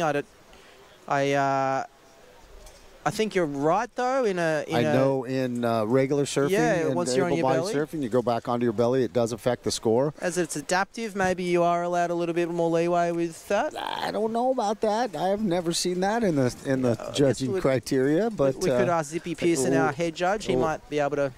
We could definitely get a head judge ruling on that for sure. But I probably will reflect in the score. And we have a change it does. Of priority, okay, we like. do. Also, let me call that score. Last ride for White was 3.67. White, you're in first place with a combined score of a 7.67. Red, you're in second place with a single wave score of a 3.83. Yellow, you're in third place with a single wave score of a 1.67. Priority change. First priority yellow, second priority red, third priority white. 12:30 on the clock, boys. 12 minutes, 30 seconds on the clock. Do we have a surfer in blue? I seem to remember from earlier in the competition that Altair Oliveras. He's around? Yeah, Okay, well, I haven't seen him out there. I don't know. He could be getting, I think you know, like pretty much everybody, I think, has had the joy of getting washed down the beach at Byron Bay during the contest. So myself included, I got to ride the escalator ride down to almost Main Beach, I think, so during the contest. But it looks like the wind is kind of negating the current to a certain degree where these guys don't have to go all the way up to the path. We can see the three of our surfers there all just sitting in a bit of a huddle there in the competition zone. And it doesn't look like they're struggling too much with the current, just waiting for the wave. So priority will come into play here, it looks like, with yellow with first priority deciding to take the wave. Josh Bogle from Hawaii. And he is styling across this section, catching a rail but that wave was looking really good up until that point where he sort of caught the rail there. Joshy will put a second score on the board. Mono with a 3-0. He loves it. He loves the 3-0. Well, he needs to settle down with the 360, boys. It's a risky maneuver because you can lose a lot of speed as you come out of that 360. So he is risking losing the speed with that, but he loves it. He loves a good spinner. White, you are on first priority. White, you are on first priority. As we see White up and riding and looking to hit that lip. May have got some work done at the start of that wave. We'll just check out the replay. Waiting for scores on yellow, white, and red. Priority change. Red, you are in first priority. Yellow, you are in second priority. White, you are in third priority. 10:38 on the clock. So this is our first semi-final. The top two surfers in this heat will go into the final tomorrow. Red, your second score at 2.07. Red, you're in second place with a 5.90. You need a 3.85 to move into first place. As we see Ibon flying down the line, getting a beautiful section here, Chaka. And look at this, he's lining it up. This is a nice long ride from Ibon and comes off the back there, but some super good flow through that wave. He was reading that wave really well through that inside section, and a nice long ride with a couple of flying manoeuvres here. Give us a call here, Chaka. Yep, he takes off on the whitewash, gets up, sets up right here, sees it going down the line, catches his speed right here, challenges the top of the wave right there with a little check snap. Another one right here, keeping high and tight in the pocket. Another high line right there, and tries to put an exclamation point, but just chooses to cut out the back. That will be a decent score, and it might be the top score of his heat. It might outdo that 4.0 that he's got. As he opts to paddle back out rather than doing the run around or the wheel around in the chair, and yeah, just due to that current not being as strong today, the surfers can make it back out the back without catching the chair ride. White, your fourth wave score is a 5.83. White, you increase your lead to a 9.83 combined score. White, you are in third priority. Red, you are in first priority with a combined score of a 5.90. Red, you're in second place. Yellow, you have a combined score of a 4.50. You are in third place. Priority, red, first priority. Second priority, yellow. Third priority, white. 8:45 on the clock. Yeah, actually, I have a feeling, Chaka, that we do have only a three-man heat, as doesn't look like the priority judge has a fourth colour there. Nope.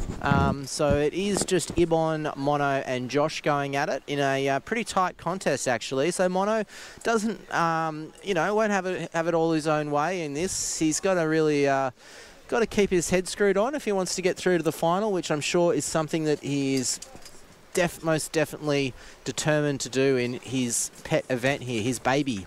Well, the heat schedule, they did put them out there. So you're seeing that there's no favoritism in the building of this event, because you're seeing the event coordinator, the event builder out in these conditions, having to surf the same difficult, tough conditions that everybody else has to surf. So big ups to Mono for just, making sure that there's no favoritism in this platform, that there's no favoritism in the contest.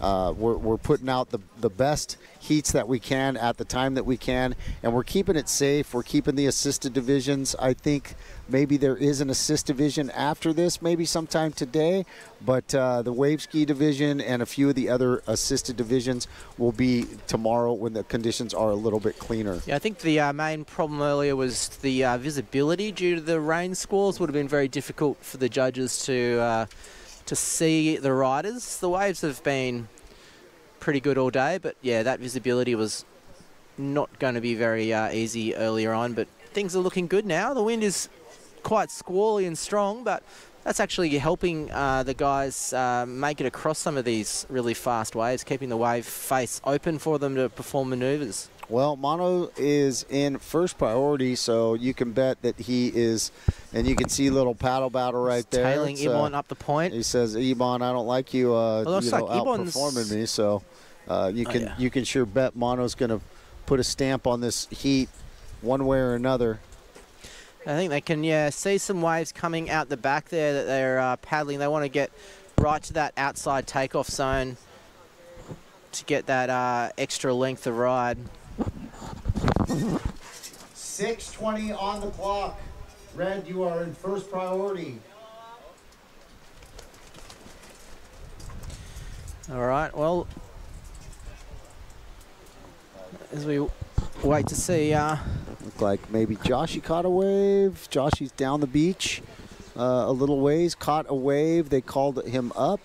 And so we might see another score from Josh, but I don't think it's going to factor in, as it looked like he just went quick up and down. We didn't catch it on the screen. Yeah, Josh will be looking at that second place there. Mono's got a pretty strong lead, but apologies. It's Ibon in the lead there. So Mono is not safe in this heat. He's not, and let me call this out. Yellow, your third wave score is a 2.53. 2.53, you got a combined score of a 5.36. As we see Ibon coming around the section and looking for the barrel there, but that wave just getting a bit fast, probably won't factor into his top two. So nervous times here for Mono, with Josh only looking for a 3. 3.08 to move up to knock the man, the myth, the legend, Mono at his home break. That would be devastating right now. This is nervous moments here. That would be devastating. So I'm thinking Mono's got first priority, and he's looking at us out here. 5 minutes on the clock. Red, you have first priority. Red, you need a 6 to move into first place. You have a combined score of a 5.90. White, you are in second priority. You have a combined score of a 9.83. You are in first place. Your last wave of white was a 2.07, will not factor into your wave scores.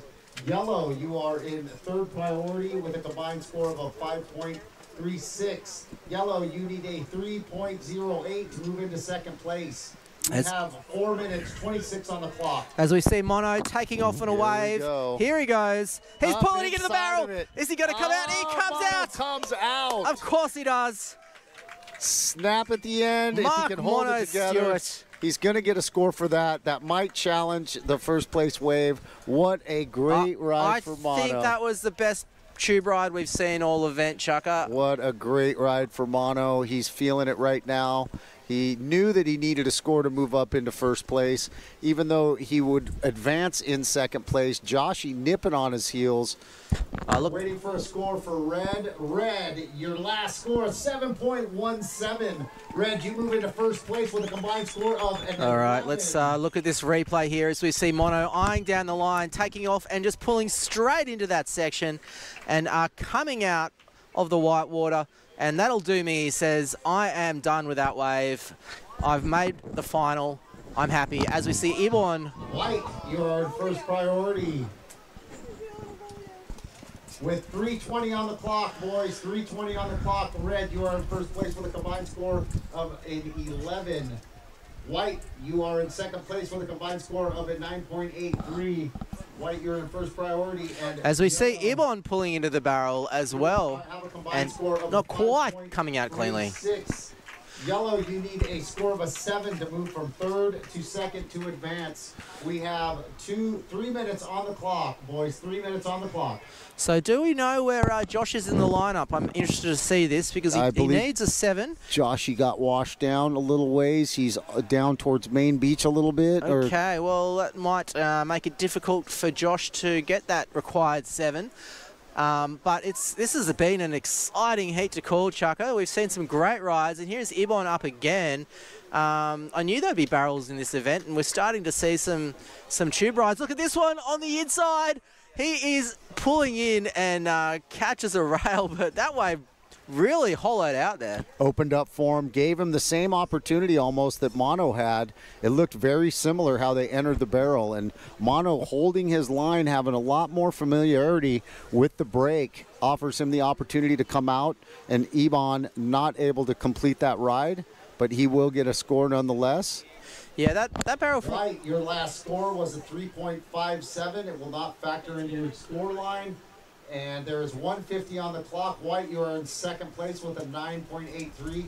Red in first place with a combined score of an 11. Yellow, you are in third place with a combined score of a 5.36. Yellow, you need a 7 to advance. We have 1 minute 30 on the clock. 1 minute 30 on the clock. Yeah, that last wave of Ibon, that really hollowed out, though, that last section. If he had have rode out of that cleanly, I think that would have been a pretty excellent score. Yeah, it's looks like Mono just needs 3 waves to make his mark here. So he knew, and it looks like he's just going to call it a day. Yeah, Mono's come in, and he'll be waiting for... 1 minute on the clock, boys. 1 minute on the clock. White, you are in first priority. You have a combined score of a 9.83. You need a 5.18 to move into first place. Counting down 56 seconds on the clock.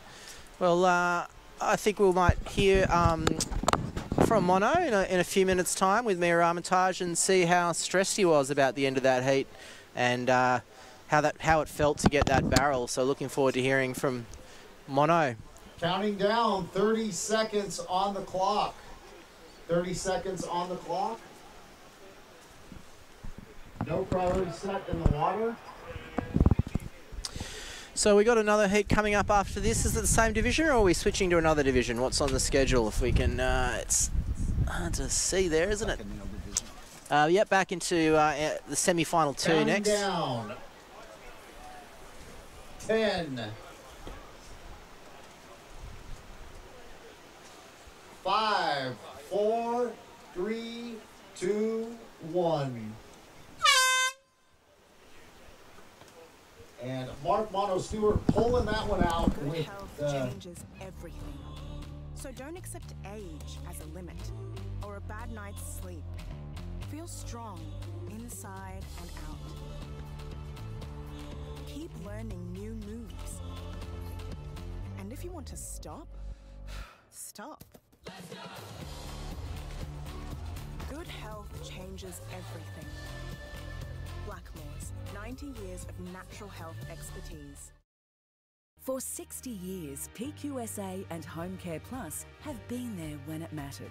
We're the experts in spinal cord injury and deliver quality, safe supports to people living with all disabilities, with more than 5 million care hours provided in the last 10 years alone. We've grown into one of South Australia's largest and most trusted service providers, but we're not done yet. It's time for us to evolve.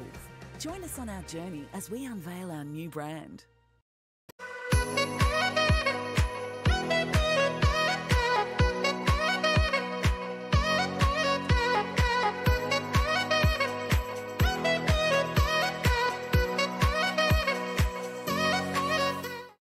Active advice. It's the foundation on which Insurance AdvisorNet is built, and it has seen us become one of Australia's leading general insurance broker networks by providing sound, active advice, personalised service, and the right solutions for every client. It's a responsibility we've never lost sight of, and we never will. For your local advisor, search Insurance AdvisorNet today. And yeah, we're back for semi-final heat 2 of the any near kneeling division here at the Blackmores Byron Bay Adaptive Pro, the inaugural event 2024, 4 years in the making. I'm here with Charles Chucker Webb, and we're still sort of de-stressing after that last heat. Mark Mono Stewart, very tight heat. got that Everybody beautiful cheering tube. for Mono coming up the beach. Yeah, well, everyone's cheering for everyone. It's that type of event. The whole community here is just behind everyone. Everyone's chipping in, helping out in all different ways. But it is a competition, as we see, up and riding. That was interesting. Okay, let's see if we have any kind of interference there. So Llewellyn, we're going to have a flurry of exchanges right here. We got yellow taken off on the inside. We got blue, and it looked like Red Dog Wheatley on the outside. We don't know if that might have been an interference situation. We're going to find out. Well, there was we're going to... Well, I don't know. I was just going to say, there's no priority at the start of the heat, is there? So. Right, but if you are impeding somebody else's ability to catch a wave, that might be an interference. Not sure how that works. Yeah, I guess it's whether the judges determined that the scoring potential was affected by who was on the inside there. As we see Red Dog cutting back, giving it the stomp. He knows this break, and there we go again on the belly. He's trying to get a reform. He's just trying to get a score on the board. Redirect. That one's not going to offer much, but it will get him a score on the board. So we'll see how that all shakes out real quick. Waiting on scores for red and yellow. Waiting on scores for red and yellow. And look at Mark Mono Stewart on the beach. Congratulations, Mono. You have made the final of the Australian Pro Adaptive Surfing Championships.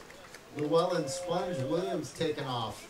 Yeah, great ride actually by Llewellyn. Llewellyn, but we can just call him Sponge. Call him Sponge. I'm not very good at rolling my L's for the Welsh. It's Welshies, man. The Welshies got that rolling tongue thing going on. But I watch this replay here, Chucker, of Sponge as we. This is the incident. Okay, so looks like Red Dog knew to cut out, so he gave way.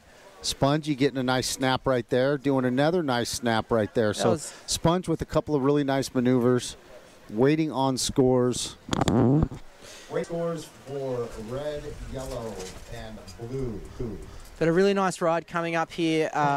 First priority white, second priority red. As you look at this wave from beautiful cutback here from Sponge, this wave I was really impressed by. Two really nice cutback turns and then into the power section of the wave. And the wave shuts down, but he keeps riding through. Sponge is going to have a couple nice scores on the board. That looks like a very decent score as we see Michael Foddy up and riding, looking for the double up section here. And just decides to try to straighten out, but catches a rail there. That one was rough. There's a little bit of peril involved in the conditions today with this tide running out now and the sections very steep. And Red Dog's up down the beach. Red Dog just trying to get up and make it happen. He's just taking off on everything. And, of course, Red Dog from Australia. This will be his first time joining us on the tour. A flurry of action. We should try and find out if there was any interference there from the judges, but I suppose that would come up on our It would screen. show up as a triangle, as a red triangle, so we'll look for that in the score line. I don't think it will be an interference because Red Dog did see blue coming around the corner, white up and riding. Masafumi Kobayashi. Is he going to get back on the way? Japan. Couldn't quite make that one work. He will get a score, so this will be, the judges are very busy. There's going to be a bunch of scores on the board, 2 for Llewellyn, 1 for Kobayashi, Masafumi Kobayashi. It looks like maybe 2 scores for Red Dog and maybe 1 or 2 scores for Blue. There's Forrest in the background. You can hear him yelling, getting pumped up. The Manbologna stand is next, and that will feature your current AASP World Champ, Forrest Whitaker, and it will also feature Kinjiro Ito from Japan, who was challenging for the World Championship. Kinjiro throwing up the 9s. We got Masa just taking something small, just trying to double up that small scores. And we're still waiting for all of these scores to come up. Yeah, we have busy in the judging booth right now trying to digest that. There's a whole bunch of scores. We have first priority white. With time on the clock, 19 minutes, we are still waiting for numerous scores. 2 scores for yellow, 2 scores for red, 1 score for white, and 2 scores for blue. Mia, be a good time to do the interview soon while they're all rushing around. Yellow. First priority, yellow, 18:44 on the clock. As competitors are going to be doing the wheel around, we can see Michael Foddy there with his team getting pushed back up the point. And it almost becomes a bit of a, like a NASCAR race on the beach to get back up the point. And this is very similar to what we do at the U.S. Open. Not as far because we don't have to run as far. The beach isn't that as long. But we do have our water safety and our beach crew running people up and down the beach like this. So this is kind of the standard set by the U.S. Open and the Hawaii Adaptive Surfing Championships, kind of a mix of both of them. And kind of in Hawaii, you don't really need to run up and down the beach. Everything is kind of in a lagoon set style, but there's jet skis out in the water and there's crews out in the channel making sure everybody's safe. But at the U.S. Open, it's a beach break and you get washed down the beach and the current's very tight. And sometimes you have to do some stuff like that. As we saw on our screen there, a couple of legends, Mark Mono Stewart, Pauline Mensah. We're not going to pull Joel for an interview, just so you know. If we're going to do interviews, it's got to be... No, me was going to do a remote one with Mono. Not in here, but just like... No worries, no worries. Yeah, we got the roving mic for that. Masafumi going up the beach. Masa, one of the great competitors here. We got scores. Let me call them out.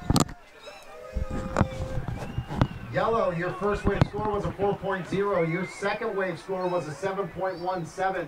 Yellow, you are in first place with a combined score of an 11.17. You have first priority. Red Dog, red, you are in second place. Your first wave score was a 3.17. Your second wave score of 4.40. Your third wave score a 2.0 will not factor in. Your combined score is 7.57. Masafumi Kobayashi, white, you have a two-wave score of a 6.53. Your first wave score was a 4.03. Your second wave score was a 2.50. Blue, you are in fourth place with a combined score of a 5.90. Your first wave score a 2.33. Your second wave score a 3.57. 16:15 on the clock, boys. Yellow in first priority. All right. A lot to get through there, and it is one of those heats at the moment, Chukka, that could go either way. All four surfers have got a couple of scores on the board, with Sponge with a high 7, but there's so many waves out there, so many opportunities. It's really a matter of getting back out to the point and getting another ride for these guys. So there's really a whole bunch of things that can happen in the last 15 minutes of the heat. We really don't know who's going to come out on top in this one. Well, I will tell you this. Sponge has been chasing Mono for years. He's caught him a couple times at a few events. I believe he won the ISA Parasurfing Amateur World Championship last year. Caught Mono at that event. And Mono has won the U.S. Open Adaptive Surfing Championships every time he's entered it. He's entered the event 5 times, and he's won it 5 times. Got that one on lockdown, yeah, and I'm sure he's hoping this event will become the same story for him, that he can take this home event out. Yeah, but it's got to get it done, and so far he's looking good into the finals tomorrow. Well, we've got 15 minutes on the clock with Sponge in first place, and you can tell that Sponge is frothing at the mouth right now. He's putting up some decent scores. He's always hunting down waves, and one thing about Sponge, man, is he does not sit still on the peak. He moves around. He finds waves wherever they are. He chases them down, and that's his deal, man. Sponge is you know, really relentless. He surfs this really crazy left-hand break in Wells, and it's really a lot of wind. So I think this conditions right here kind of favor Sponge, because this is the kind of stuff that he surfs back home in Wells at his home break. Where does the name Sponge come from? Do we know? Well, I don't know. Is it maybe the type it's of because board that he likes? He absorbs. Oh, they called him SpongeBob when he was a kid. Okay, yeah. I thought it might. I thought it was because he just absorbed all the knowledge that was around him, and he absorbed it like a sponge. But or he favoured riding a sponge-type board, maybe. I thought. Lots of different materials you can utilise in your equipment these days, from soft tops to PU material to epoxy. You can do whatever you like. As we see the man himself, Sponge, up and riding on another wave, and he is flying down the line on this one. And a big off the top. Is he going to ride out? Not quite, but that he's carrying a lot of speed. Be interesting to find out what he is riding, because he seemed to be moving very fast down the line on that Well, one. like I said, Spongey's he's trying to chase down Mono. He's definitely a fearless competitor, and he's not scared to challenge sections of the wave that are going to bring in those high scores. He's watched Mono do that time and time again. Yellow, your third wave scores a 3.17. It will not factor into your wave. Scores of combined 4.0 and a 7.17 for a combined score of an 11.17. Blue is in first priority, red second priority, white third priority. Yellow, you are in fourth priority, 12:50 on the clock. Red, you have a combined score of a 7.57. White, you have a combined score of a 6.53. White, you need a 3.55 to move into second place to advance. Blue, you are in fourth place with a combined score of a 5.90. Blue, you need a 4.01 to move into second place to advance. 12:25 on the clock. We're down here at the Blackmores Australia Adaptive Pro Byron Bay for the very first event of the Vision Oceanside World Tour. And it is off to a great start for the year for these adaptive surfers, with conditions today challenging, but some very nice rides. As we see a paddle from Red, we have a situation there. Priority situation. Blue using his don't do it there.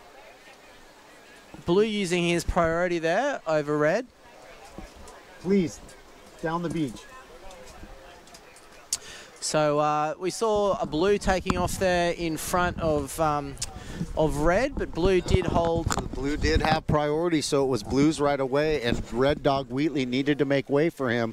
So we are going to most likely see a paddle interference right there, which would take Red's half of his top score away, and that will definitely inhibit his ability to win this.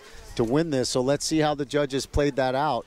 Actually, So who had priority on that wave? I thought Blue it was had first priority. And Blue used the priority by taking off in front of Red. Correct. But did Red get in his way is the question. If you impede the opportunity of the other surfer with priority to score on the wave, it will be called a priority. Okay. And here comes Red down the beach saying, you know what, I got to make up for that, pulling into a closeout. He got a little bit of that going. Okay, and we are going to cut to Joel Taylor, the winner of that last heat, and on the way to the finals tomorrow with Mia Armitage. Joel Taylor, it's been 20 years that you've had a break from the surf, but you're making up for lost time, that's for sure. Those scores, more than 9, more than 7. Yeah. How is it out there? Because you're the first one that we'll be speaking to today about the surf, and it's dramatically different from yesterday. Yeah, it's a bit wild, the wind and a little bit of rain, but yeah, it's pretty good. It's nice and consistent, and it seems to be getting better. White. First priority white, second priority yellow, third priority blue, fourth priority red. Yellow, you're in first place with a combined score of an 11.17. Red, you're in second place with a combined score of an 8.253. Blue, you're in third place with a combined score of a 6.50. You need a 2.97 to advance. Red, you are in third place with a paddle infraction, and you have a combined score of a 4.40. Time on the clock, 9:30 on the clock. Really important for everyone to hear loud and clear how they're going out there. And is that what it's like for you? You're really determined to... Priority interference. Red with the priority interference. Yeah, all those crucial notes. Or are you just focused on the moment? Because yesterday, that's what Jose Martinez was saying. Yeah, you definitely need to hear what's going on out there, especially when the wind's so strong. I like to get a wave right at the last second if I can, so the countdown's perfect as well. Yeah. You used to be a bodyboarder, and then when you came back, you took to the surf. What's the change been like for you? It came pretty naturally, like once I found a board that works for me.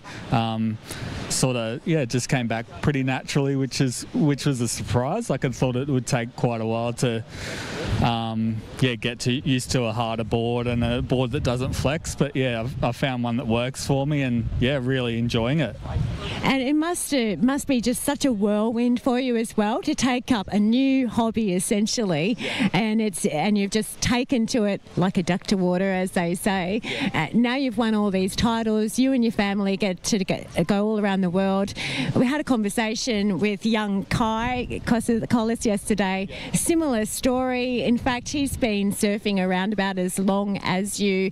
Just let us know a bit about what that's like to have such a huge change in your life after already having gone through so much. Yeah, it's pretty wild to have a second chance at doing something that I love, and I'm not letting that opportunity slip. I'm taking it pretty seriously, and I compete to win. I surf for fun, but I compete to win, so I'm here to win, and that's what I plan on doing tomorrow, hopefully. Kai's the one to beat. He's the AASP world champion, so he's coming after him.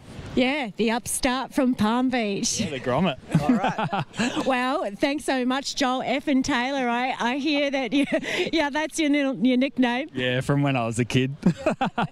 Pretty funny. Yeah, all right. Well, best of luck also for the Olympics. I'll bet you're busting to find out about that one. Oh, yeah. That's one of the reasons why I took up parasurfing once I heard there's a potentially be in the Paralympics. So, yeah, fingers crossed for the announcement soon. First priority, white. All right, second great priority, chat red. there with Mia and Joel, and blue. Sorry about that. Second priority, blue. All right, we are back to. I think we better let Joel F. and Taylor get going anyway. It's a bit gnarly down on the beach today. Legend. Thanks for the chat. Cheers. Okay, so just an update for everybody watching. There was a priority situation there. So Red Dog has lost half of his... Nope.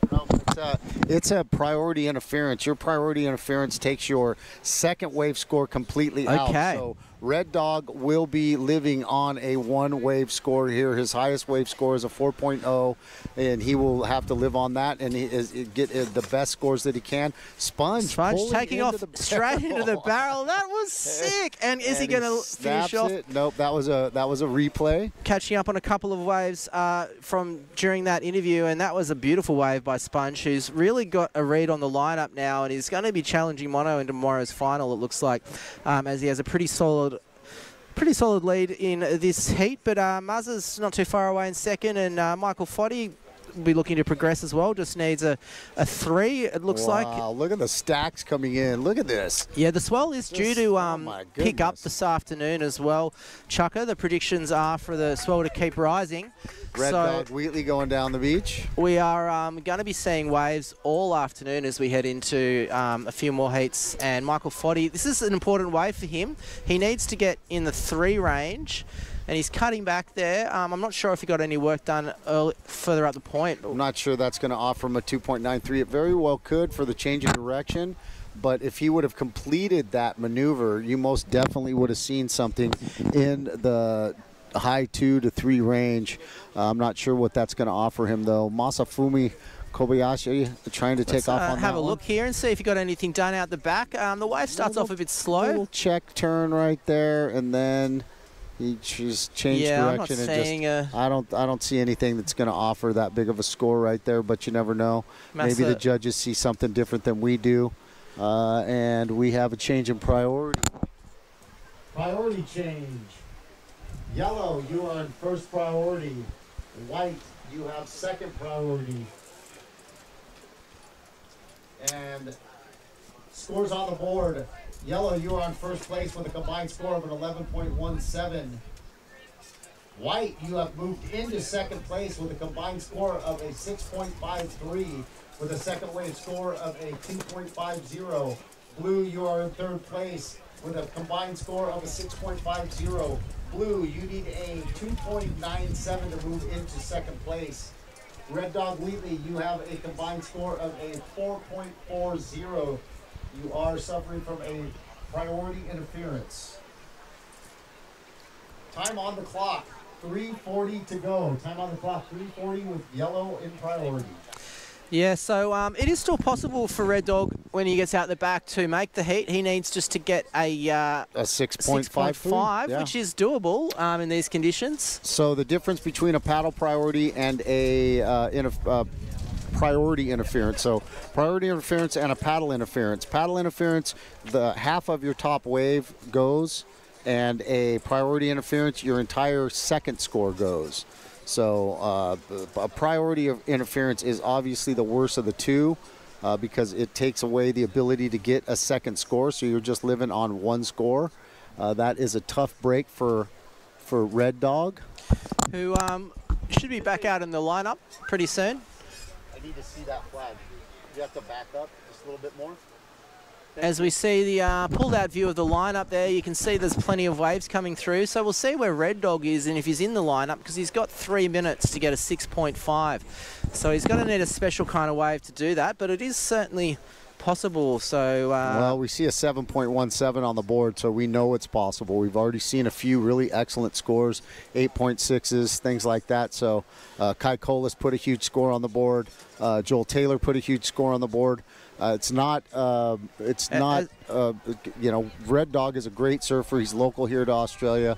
So we think that Red Dog can make that happen. We can see Red Dog looks like he was paddling for that wave, and he may lose his second priority there. Priority yellow, first priority yellow. Red, you have second priority. As we see Sponge up and riding on a set wave here, cutting back, smoking his way through the inside, looking for this reform and looking to improve on a 4, which I think he's done on that wave. Putting definitely will improve on that 4. You can tell the change of direction.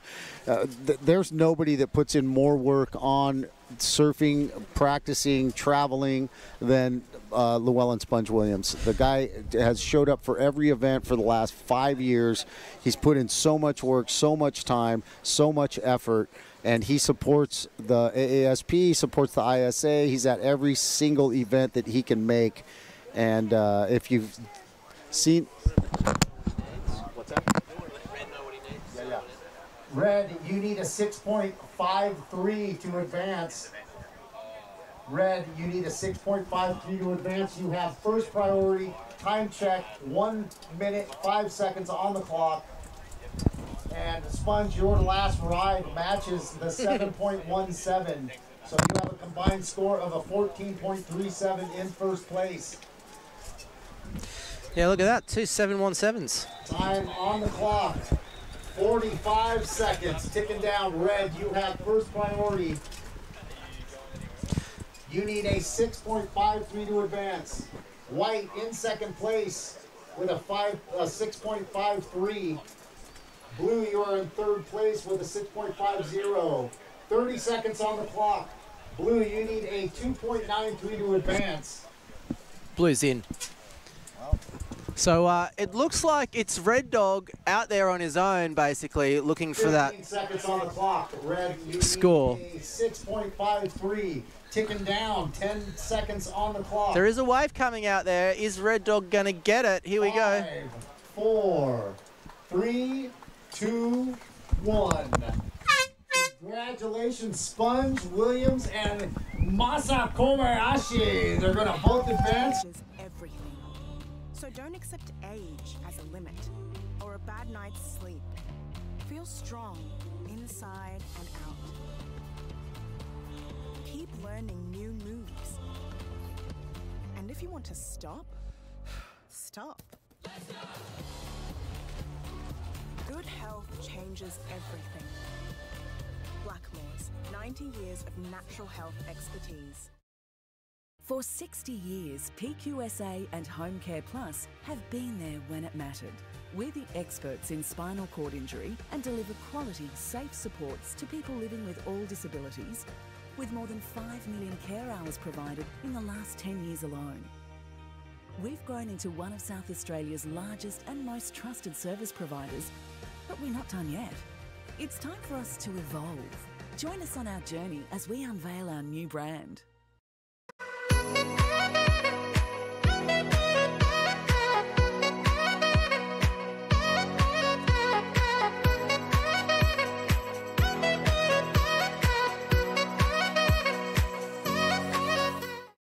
active advice. It's the foundation on which Insurance AdvisorNet is built, and it has seen us become one of Australia's leading general insurance broker networks by providing sound, active advice, personalised service, and the right solutions for every client.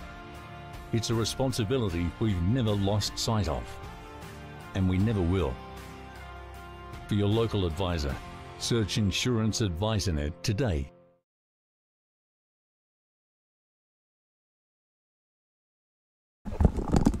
Welcome back, and this is day 4 of competition for our 2024 Blackmores Australian Adaptive Pro here in beautiful Byron Bay.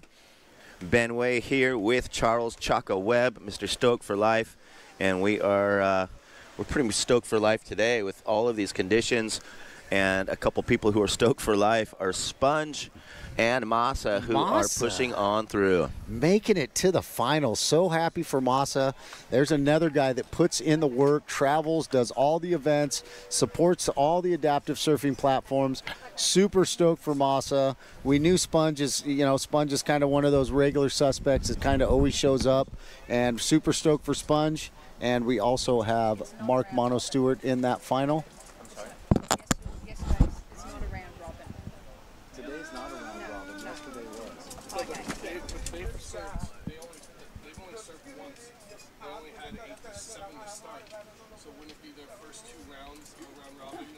This is their first time that they've surfed the Neil?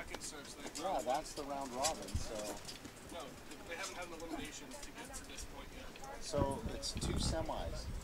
Okay. But it's the same amount of surfers as the previous heat, you know what I'm saying? So there's no elimination to get to the semi. So this is the second. So that would have been the second of their first and second round. All right, so we're waiting for an opening wave. As we see, blue, Andrew Gollett going for a takeoff there. And yellow, Forrest Weinberg up behind him. Up and screaming through this inside here. Good catch, good catch. Yeah. All right, well, we're going to have to wait for some scores on the Neil division.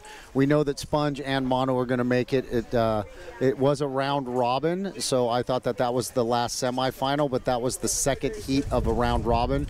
So they have to add up those 2 scores, top 2 scores from those two first heats of the round robin. So. And here we go, red, Kenjiro Ito. You can see how the offshore is really kind of pushing these guys over the back. They're having to take 2 or 3 extra paddles to try and get down the face. And yeah, the whole round robin thing's got me mixed up. I'm going to just let them tell me what's going on over here. Yeah, I kind of jumped the gun on that. I'm used to an elimination format. Yep, I kind of jumped the gun on that, but it does look like for sure we got Mono and Sponge in the finals, no doubt about that. Time called 21 minutes. Yellow's first wave 1.67. Blue's first is 0.83. And red's first is a 0.73. So we'll have to wait to see who the 3rd and 4th seed are in the finals for the Neil division. I do apologize for jumping the gun on that. Thought it was a semifinal setup, but we only have those 8 surfers in there, and it was a double round robin. So we'll check that out. But we do want to congratulate Sponge and Mono so far. Yeah, and so in our earlier heats, we had the lower profile surfers. We had Prone and Neil that are kind of underneath the wind. And now that we're getting into our stand divisions, got a little more aerodynamics in play. As you can see, you've got this kind of break against them, trying to impede their forward motion on the waves, as well as trying to get down the face and take off. You can see that these boards are kind of getting pushed back out the back. So a lot of effort to get into the wave. Once you do, it's a perfect reeling machine wave, as you can see on our screen. Back-to-back lines all the way out to sea here in beautiful Byron Bay. And we've had such an amazing time here since day 1 of competition. We're now in day 4. Right. 19 minutes and 30 seconds. Been nothing short of spectacular here in Byron Bay. The surf, the setup, the hospitality, the people, everything that's live been going action on. Forrest Weinberg driving off that one and gets a solid connection with the lip. So he's going to bump up his score line. His first wave came in as a 1.67, as that was one solid maneuver on that wave, and we'll see what the judges reward him. As White out the back, Jake Matthews connecting with this one. Draws it back, hanging with the pocket. And you can see how much that wind is trying to push back against them, but he did a great job of navigating through the scoreable areas on that wave. Looked like one of his foot slipped off, maybe the back foot slipped off, not sure. We'll check the replay on that. This is the replay of Forrest wave, man. Oh, a little snap. 2 pumps, never goes to the bottom of the wave, just bottom turns mid-face. And he gets a 4 for that. Yellow's second wave, 4.0. Yellow's in the lead with a 4.0 and a 1.67. Yeah, it looked like he just dug rail and his foot just slipped off. White with a little head dip right there. Love that. So we got Jake Matthews with a little head dipper. We haven't seen too many, I mean, it was basically his torso and his head that were more of a shower, but still, he's under it, in it, and cleared it and got out of there. That's why they call it a head dip and not a barrel. So here we go. Let's see. Nice little snap cut back right there, and he gets the little head dip. Beautiful setup for that, too. He just placed himself right up and under it. It's got a little head shower there, a little rinse. Yeah, it looked better on the replay than it did live action. Ichiro snapping it. Very fluent, just effortless for him to challenge the top of that wave. So Kenji will get a nice little score for that, and it will top his 0.73 for sure, and it might jump him up there into the score line. Yeah, and so you can see on the first attempt for Kenji, he's riding that kind of pop-out epoxy construction, ultra lightweight board, and when you have this offshore wind and these windy conditions, it just turns into a little sail that wants to go out the back of the wave. So it's pretty hard to come down get down the face. It is very hard to get What down are you giggling at me about? Did I say something bad? No, I'm sorry, but Mia just tried to walk under the tent right there, and she just bumped into that line right there and just knocked herself down. So I'm sorry. I was asking Kenji about his board, and I'd been singing the praises of who the distributors of those boards in Japan and everything else. Turns out he had to buy his board, so I take it all back. Those guys better start giving him some free equipment. Nice. Murasaki Sports and Koji Love Surf Nishi. You got a hot rider out there on your boards. You better give him some free stuff. It looks like there's a change in situation. Jake Matthews scores a 4.50 to move into first place. 4.50 change in situation. White goes to the lead with a 4.50 and a 2.93. First priority blue, second priority yellow, third priority is with red. Second is now yellow with a 4.0 and 1.67. And Kenjiro Ito, second wave, 3.47 and 0.73. Kenji up and down. He was up and down. I'm going to give him that score once again. Kenjiro, previous wave, 3.47. First wave, 0.73. Now waiting on your third score. And Andrew Golick has a 0.83 with just under 16 minutes. Kenjiro with that up and down scores a half a point. We got yellow up and riding. Forrest Weinberg, nice cutback, tries to stay with it, can't quite do it. Forrest, your current AASP world champ, trying to make sure that he makes it into the final here in semifinal number 1 for the below knee men's at the Blackmores Australian Pro Adaptive Surfing Championships, the first leg of the Visit Oceanside Adaptive Surfing Professional World Championship Tour. Crazy conditions the last few days, Benoit. Yesterday couldn't have been more pristine and perfect. Now you're calling me Benoit. Benway, I'm sorry, man. Mono Stewart introduced me half of Byron as Benoit. I know your name, man. I know you for years, man. I just got caught up in the Aussie thing, man, for a minute. Sorry, bro. Could be called worse things. I'm telling you. All right, Kenji, taking a look. He's been keeping busy. First couple waves, he first wave didn't lock in very well. Second one, he did get a good ride, get a 3.47. Last 0.50 did not factor in, and there he is taking a look again. Keeping pretty busy. Feeling a little bit of urgency as he's seen white and yellow lock onto some pretty good set waves. He just knows they're out there. Blue up and riding. Call it, Ben. Andrew Golick gets off that one, off the bottom, and gets just hung up in that wind. And we we shared a table last night, had a couple beers with Mo Johnson and the crew, and had some great stories about George Greeno and all about boards and fins and everything else. And it was pretty exciting to share my morning talking to Bob McTavish. Nice. And him and Greeno basically are some of the main people to thank that we took these big, long, clunky boards in the past, shortened up the length, and created all these new lines and S-turns and freedom on the face for more dynamic surfing that has bled all the way into what we're dealing with these days. Jeez, probably spilled over to all these adaptive boards we're making now too. And it looks like Kenjiro turning around to paddle into this one. If he gets it, it might be a really good one for him.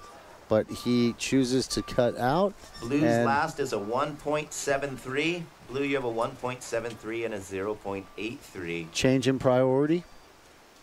Kenjiro paddled for that one, showed first intent. Priority now goes to yellow, second priority goes to blue, priority change, first priority yellow, second priority blue, now third priority goes to red. Time call 13 minutes. And if you are showing intent, paddling with intent, you will lose your priority. And Kenjiro right there, paddling with intent, gives up his first priority as he sits on the peak to yellow, Forrest Weinberg, who's down the beach. Down here somewhere, caught a little wave, maybe got swept down the beach a little bit. It looks like Kenji and Andrew Golick are just kind of sitting on the peak, waiting for some waves to come through. And we have more Anzac biscuits down here. My favorite snack that keeps us charged up throughout the day. I don't know what that is. It's a biscuit that looks like a cookie. Kenjiro taking off, going right. Camera not staying with it. Kenji challenging the top of that one, staying with it in the pocket, down the line. Nice check turn right there, Ben. Staying in the section. He's going to get, trying to put an exclamation point on this right here. Snap, and he does it. A nice little exclamation point. That is going to pull Kenjiro up into the score line and challenge some of these top scores and maybe move him into second place. He only needed a 2.17. Yeah. That's definitely going to do that. I get a good feeling that yellow's going to drop to third. We will find out once we get that score in. But that's the one that you could tell Kenjiro's waiting for. Real smooth and calm body movement. No claims on that one, but I could just sense a little bit of confidence as he kicked out of it with control. Kenji throwing up some top scores in the round robin scores. He put up a 7.50, had a throwaway of a 7.1 and a 9.0. So we know that Kenji. First priority blue, second priority white, third priority is with red.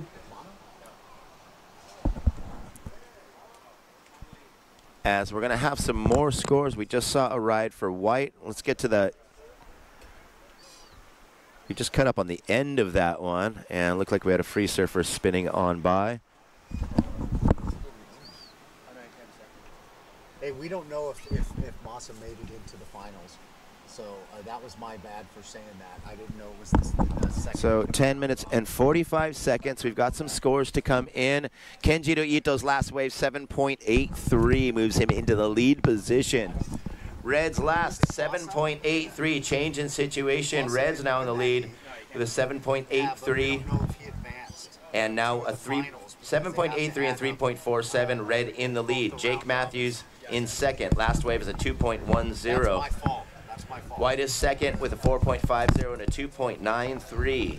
Yellow third with a 4.0 and a 2.17, needing 3.44 to move back up into second place. And blue, Andrew Golick, has a 1.73 and a 0.83, needing 5.7 to go to second. Now 10 minutes, first priority blue, second priority white. Kenjiro dropping the 7.83, almost going excellent on that one. Kenji constantly throwing up the high sevens into the 8s and the 9s all through the contest. Every single round that he's been in, he's thrown something nice up in there. So Kenji really wanting to challenge for this World Championship. He was in the race last year. And we have blue up and riding, up and down through the back of that one. Blue will give away his priority on that, it looks like.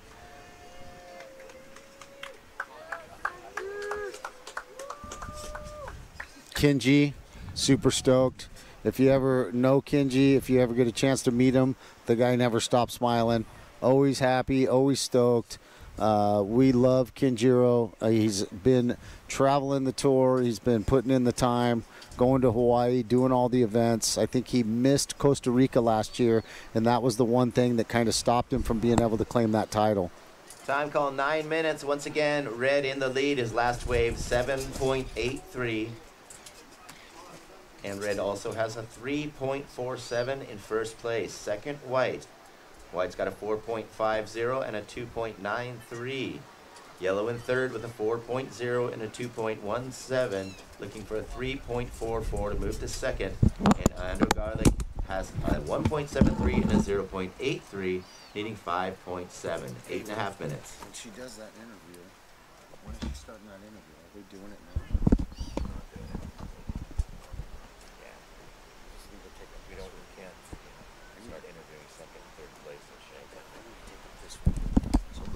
So 8 minutes and 10 seconds as we are seeing Kenjiro Ito got carted back up to the top of the point.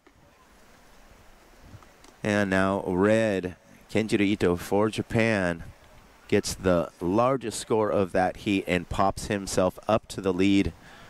And Forrest Weinberg, yellow, dropped to third, now needing a 3.44, and fourth, blue, needing a 5.7. We're seeing the conditions get a little bit more groomed. We had some really, really strong offshore gusts, making it pretty difficult for a bit there, but it's actually kind of softening things up.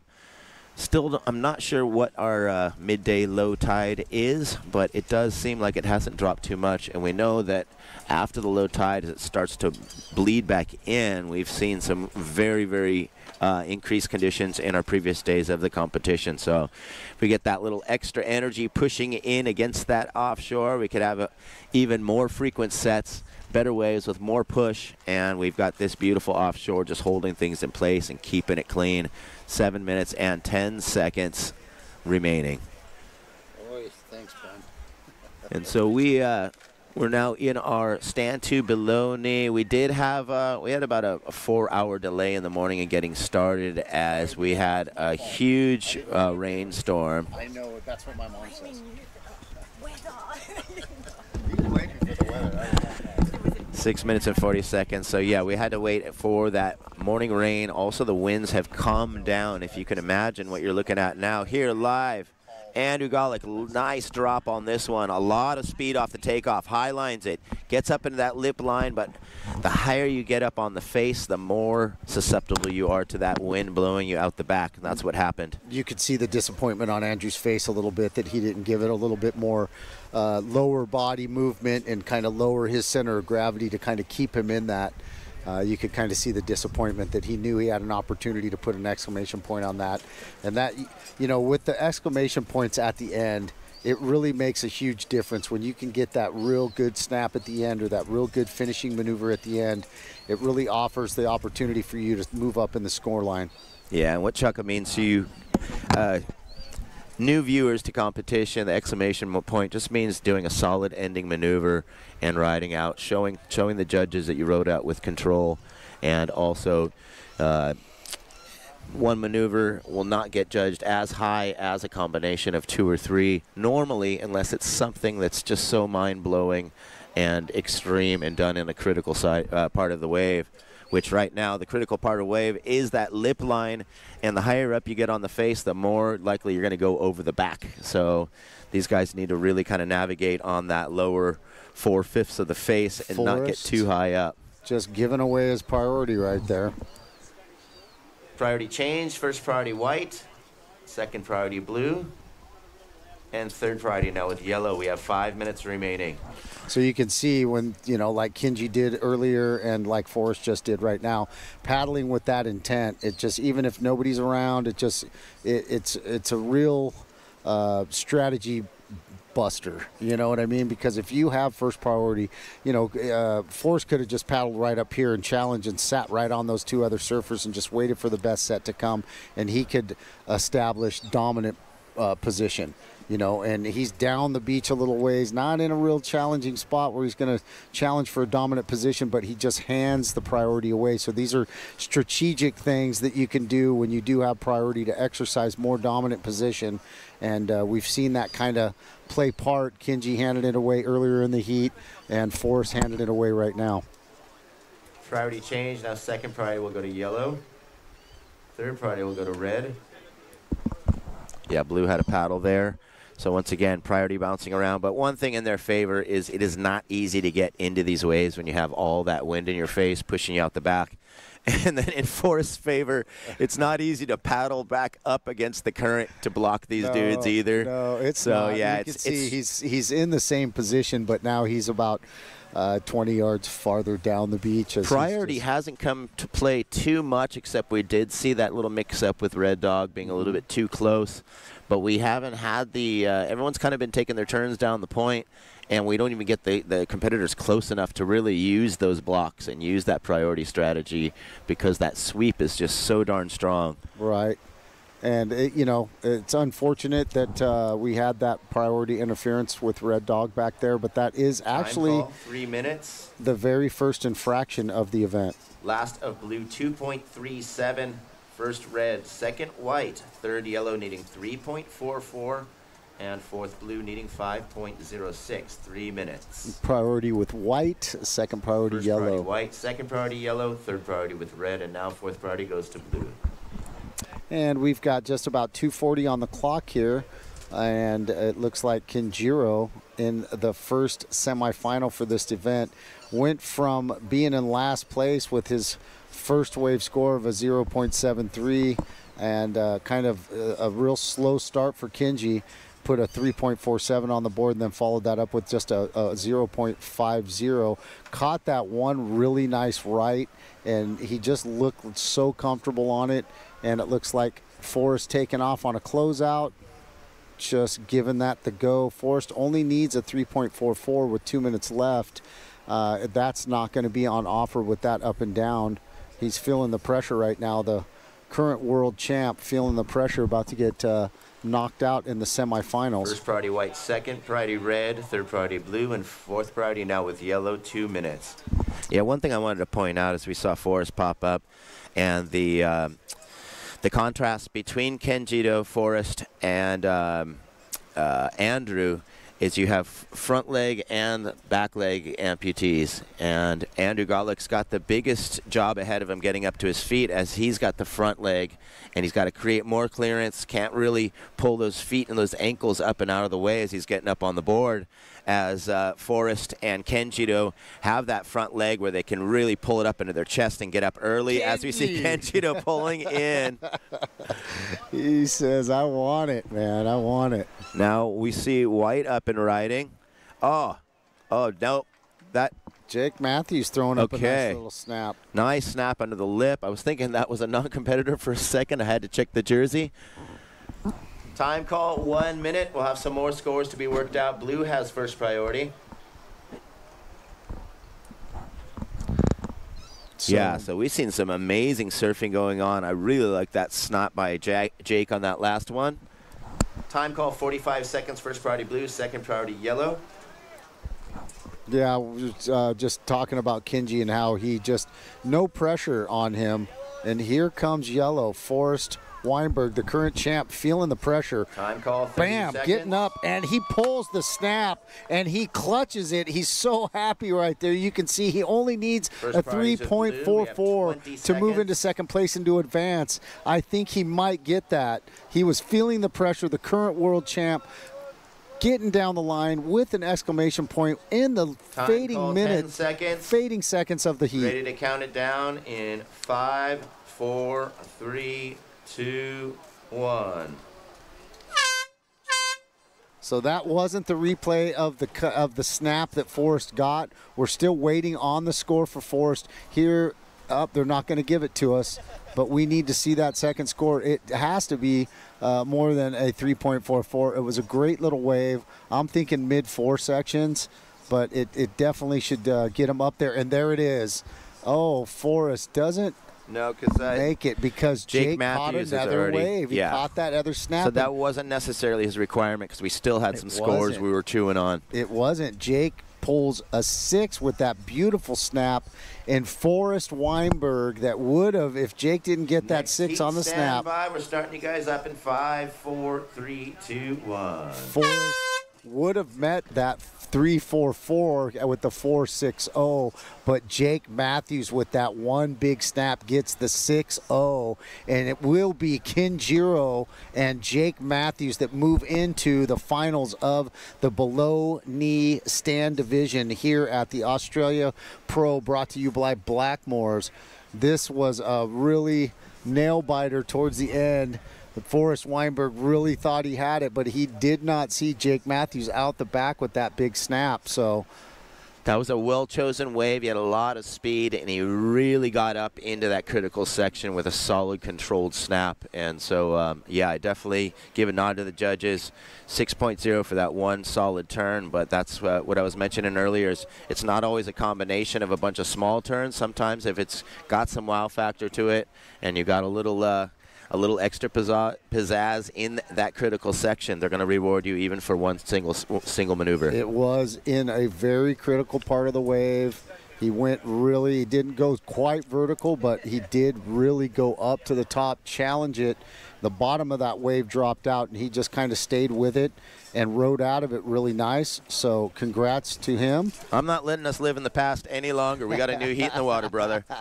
So we're now in our stand 2 below knee out in the water. We have Peg Leg. That's his legal name. He changed it to Peg Leg. Peg Leg Bennett from Chrono UK in red. Dale Taylor from Australia in white. Paul Lee in yellow for Australia, and Sean Bigfoot Lewis for Hawaii in blue. And there you have on your screen Kenjiro Ito. Yellow up and riding. Paul Lee on his custom prosthetic. It's got a flip-flop on the bottom of it, and it's got fake blood on it. Oh, my goodness. But he's a ripping surfer. Surfs down at Kira, I guess, a bunch. And guy's in gnarly shape. I surfed a couple of the free surfs with him and saw him pull in backside. And some of our previous days, when we first got here pre-competition, it was pumping and bowling off the midsection of this beach. So just a little story about Paul Lee. 63 years old. He helped me out the back here to get lifted off the buggy, and that guy is so yoked for 63. He's just huge. His back is as wide as we are tall. Yeah, he is definitely in shape for 63. All right, yellow's first wave, 2.50. White's got a first score of a 1.67. Time call 22 minutes and 15 seconds. So the top 2 out of this heat will move on to the final to join Kenjiro and Jake Matthews. And I want to just congratulate all these guys for making the semifinals. Sean Bigfoot Lewis making his first semifinal in quite a while. He was ranked 5th on the AASP World Tour in 2023. Been putting in a lot of work. He's here representing the High Fives Foundation. We want to throw a huge shout out to Bigfoot. He's been putting in a lot of work. He is the Hawaii Adaptive Surfing Champion, or excuse me, Hawaii HSA champion in his division. White up and riding down the line. Dale Taylor getting a nice little snap. Almost wanted to race it around that section. But the HSA, Hawaii Surfing Association, Bigfoot is the champion of that division. Yellow up and riding. Paul Lee keeping it low. And so we're starting to see these things. I think the tide actually did drain out that much more because we're seeing these sections that were holding up earlier now just kind of zip and kind of run on these guys. So wave selection is going to come into key a little bit more as blue. Bigfoot's going to use the whitewash to roll into this one. Let's see that foot. There we go. And digging that outside rail. Digs in that outside rail, but you know what? Those, and here we go, Peg Leg, live action, draws it back. Better wave selection. See how he shuffles up to the front, keeps that nose fighting down the face against that wind, shuffles back again. Can't quite stay with it. And so he comes from usually riding a mini mal, something up in the 8-foot range where he's got a lot more movement on the deck to need to go push that nose down, move back, and now he's on a 610 this time, dropping down substantially, but he's still got that little movement and that freedom of his feet. This is for Bigfoot trying to get up on that one. Took off a little late. This is the first time I have seen Peg Leg ride a pointy nose board. He's usually riding a round nose longboard. He's a big wave surfer. He's been to Portugal quite a few times. He, you know, prides himself on being able to ride the big waves in those tough conditions. But yeah, this is the first time I've really seen him ride this type of board in the last few years. And it served him well, man. He's caught some really good sections. And in the previous heats, he's put up some really nice scores. And we'll see what that score offers him here. See if we can get him up into the score line here with that first ride. And we're waiting on a score from Bigfoot, and we're waiting on a score from First priority white, second from Peg Leg. Second priority yellow, 19 minutes and 30 seconds, waiting on scores. Yeah, one thing with Peg Leg is on some of those earlier days where the bottom was really dropping out, it's literally impossible to take off and get 9 feet of rail or however long on a mini log to try and scoop up under and hook under the lip. So the 610 that he's on, this yellow board, is allowing him to get up and under and really do that little quick pivot to sneak into these waves. There's no long face to give you time to get to your feet. Right, and also that shape that he's using is really affording him to get down the line faster as well. Definitely. Red, first wave, 3.33. Dale Taylor's in the lead with a 2.83 and a 1.67. Paul Lee, you're in second with a 2.50 and a 1.57. Peg Leg, red, you've got a 3.33. You're in third place, needing 0.74. And Sean Lewis, Bigfoot, 0.90, needing 3.17. 18.5 minutes, first priority white, second priority yellow. Want to throw a huge shout out to our guy Trevor Kinnison. I'm not sure if you guys have Netflix. If you do, go check out Full Circle, the movie about Trevor Kinnison. He's our guy from High Fives Foundation, the first paraplegic to ever do a double backflip on a mono ski. It's an incredible film.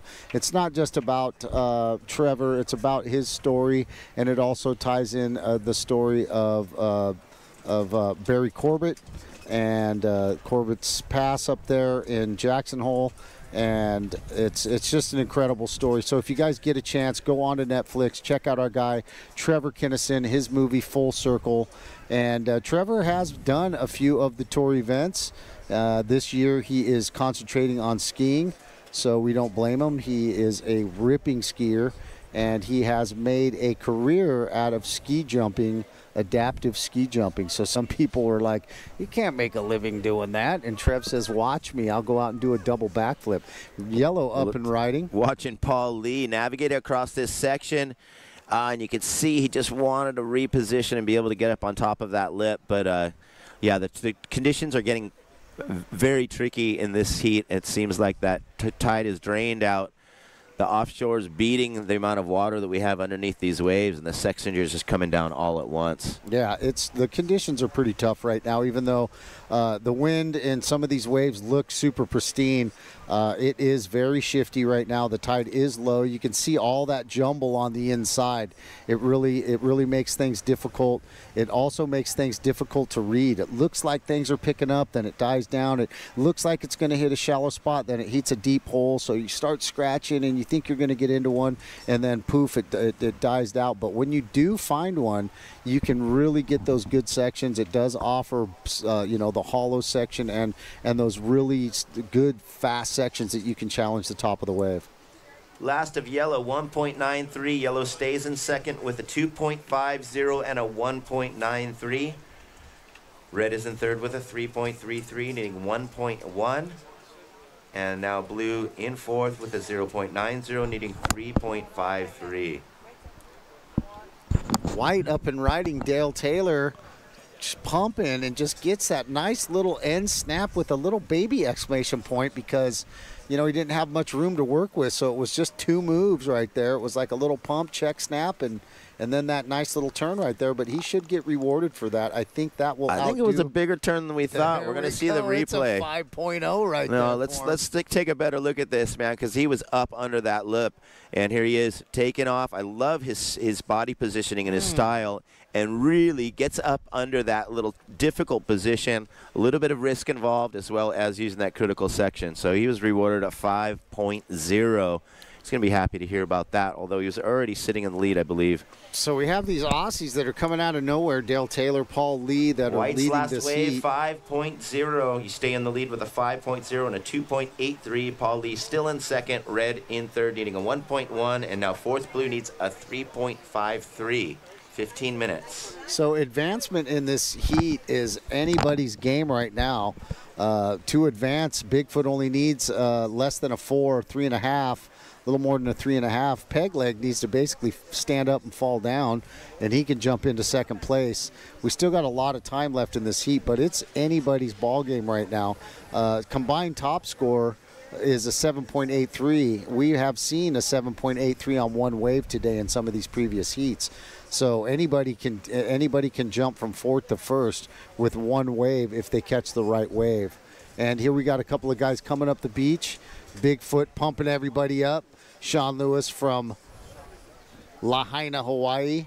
Sean Lewis, a little story about Shawnee boy there. He was in the Lahaina fires. He chose to run in and help some people out and suffered some burns and, really saw some things that really disturbed him for a while. Lahaina's very close to his heart. Him and Aaron Polk, always thinking of the people of Lahaina, always trying to rebuild that. So we want to just throw out a big shout out to Bigfoot. We love you, buddy. And, we are always praying for Lahaina and all the people there, and we want that place to get rebuilt, and we want the love and the aloha to come back to Lahaina. And, we have a lot of family there, the Costantinos that we have out there, Augie and his family, and little Angelo Jr., or young Angelo and his uncle Angelo Costantino up there in Lahaina, and all the family out there. We really appreciate you guys. We love you guys, and we're praying for you always. Well, look at these. Paul Lee is getting motored on up. Score for Paul. Yellow, once again, last wave was a 1.93. You're still in second with a 2.50 and a 1.93. Red's third with a 3.33, and fourth, blue is 0.90, needing 3.53.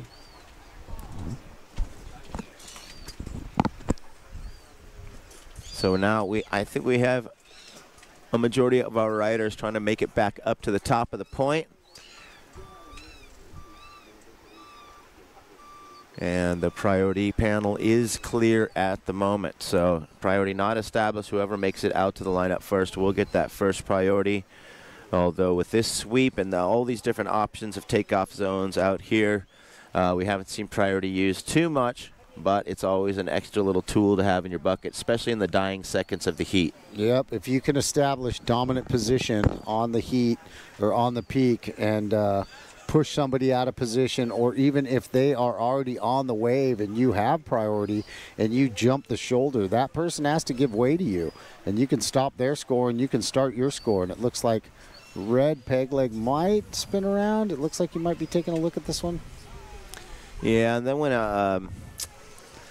in an elimination situation where third and fourth will drop out, second can always use that priority to keep third and fourth out of his space. Yep. And ensure that he does make it through. So that's when it's really, there we go, Kenjiro. He's so stoked, bro. He made the final. Look at how happy Kenjiro is. He's been throwing up big, excellent scores the entire event, starting his first heat with a 7.50 and a 9.0. Time call, 11.5 minutes. And finishing first priority with a 7.83, an exclamation point to say, I want to make it to the final. And Kenji's going to be a real factor in the below knee division all season long. I know that this guy, I watch him surf Oceanside, watch him surf Hawaii, and this guy's a serious contender for this title. And with Forrest knocked out in that last heat, it opens up the door for somebody else to come in and claim the first place on this tour and to be ranked number 1 after the first stop. Yeah, but they still they got 3 more stops to go to. That's it. But, you know, when you can build that momentum, when you can build that momentum and win that first one, or if you can at least make the finals and get ranked up in there, make that finals, you know, it really makes a big difference mentally, you know, for somebody to say, you know what, I mean, even for me, just to squeak into the semifinals, you know, for this event has been very important. You know, I unfortunately had surgery in September. I was out for 8 months, and it's been a long recovery. So for me, I'm just stoked to make the semis, you know, so imagine how these guys are feeling that they've made the finals now. And Kinji got real close last year. I know that the taste of that, he's tasted victory at the U.S. Open. He's cashed those checks. He knows what it's like to be at the top of the podium. And all of these guys in this race for the below knee championship are going to give it their all. And we got a couple new guys like, you know, Dale Taylor and Paul Lee. These guys look like serious contenders. They're not, you know, they're paddling out in this gnarly conditions. They're giving it all they can, and they're putting everybody else on notice and saying, hey, man, we want a piece of the pie too. Yeah, and you never want any of these divisions to get too comfortable. We're always going to have some new faces coming in, and you never want to get complacent either, thinking that you've got it made, because there's always someone who's hungrier than you that's going to come nibbling up, and that pushes the whole field up, which is exactly what we need. And more and more as here we go, Peg Leg using the top of this whitewash. Looks almost like a double triple up, riding that top. He's moving it up, trying to keep low. He's actually, going to catch it. I think he can almost get over that bump, but he gets pushed out, and that deep water pool and the offshore energy just pushes him on out. But if there was any way to make it over that section, it was definitely shuffling up the nose, pushing that nose down. That's the way his style of surfing is kind of like a longboard style, where he does do a lot of shuffling and moving up and down the board. He does that more so than anybody else in this division. And it looks like he's going to spin around and just try to catch this other one right here. Might as well. He's the only one out there. Dropping deep on that one. Not quite working out. But he loves to do that shuffle up and down the board for speed control.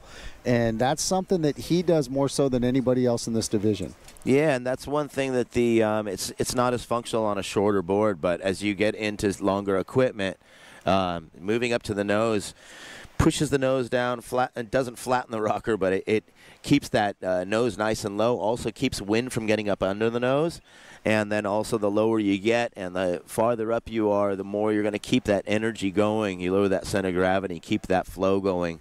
And the front half of the board is usually the thicker half of the board. Yeah. And the more back you are over that thin part of the board, the more you're putting on the brakes when you're needing to accelerate. Right.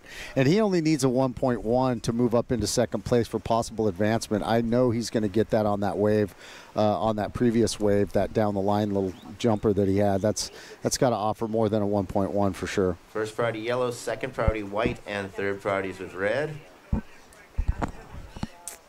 And we're still waiting on his score for red to see, and there it is there.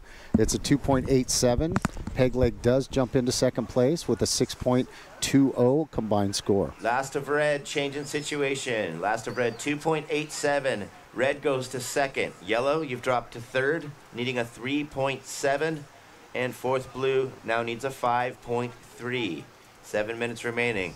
Once again, first white, second red, third yellow needs a 3.7, and fourth blue needs a 5.3. 7 minutes. So first yeah, priority yellow, second priority red. Pegleg just saying, you know what? I gave up my title to go do Survivor UK in 2023, and he wants to reclaim that, man. And he is going to be a factor in every single contest here. He is the old guard, and we have the new guard and the old guard, and these guys are battling it out for this division. It's going to be very interesting with 6:20 left in the heat. It's ticking down. Peg's kind of positioned himself. All he needs is a 4.5 to move into first place, but it is still anybody's game. Even Sean Lewis, Bigfoot down here on the bottom in fourth place with a combined score of a 1.80. All he needs is a 5.3, and he can move jump right up into first place. or excuse me, to advance in a fight with a 5.3 into second place. So it's not out of the realm that everybody can. This is still anybody's game, man. Nobody's safe in this heat.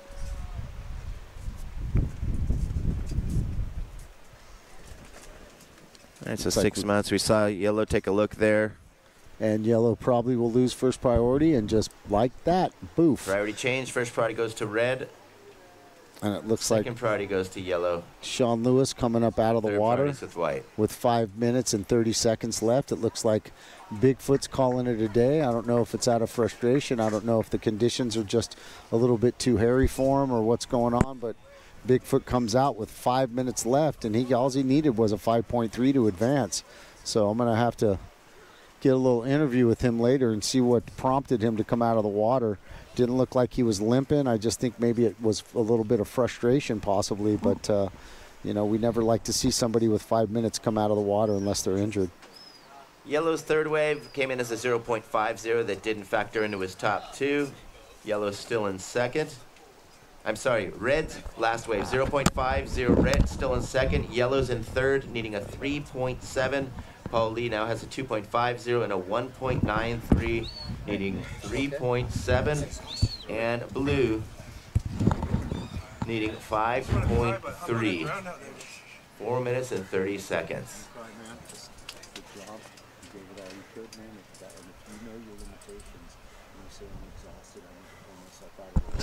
So 4.5 minutes remaining, and we've got Yellow been staying out there in position, taking a look, giving a test on a couple. First priority Red, second priority Yellow, third priority is with White. Got 4 minutes.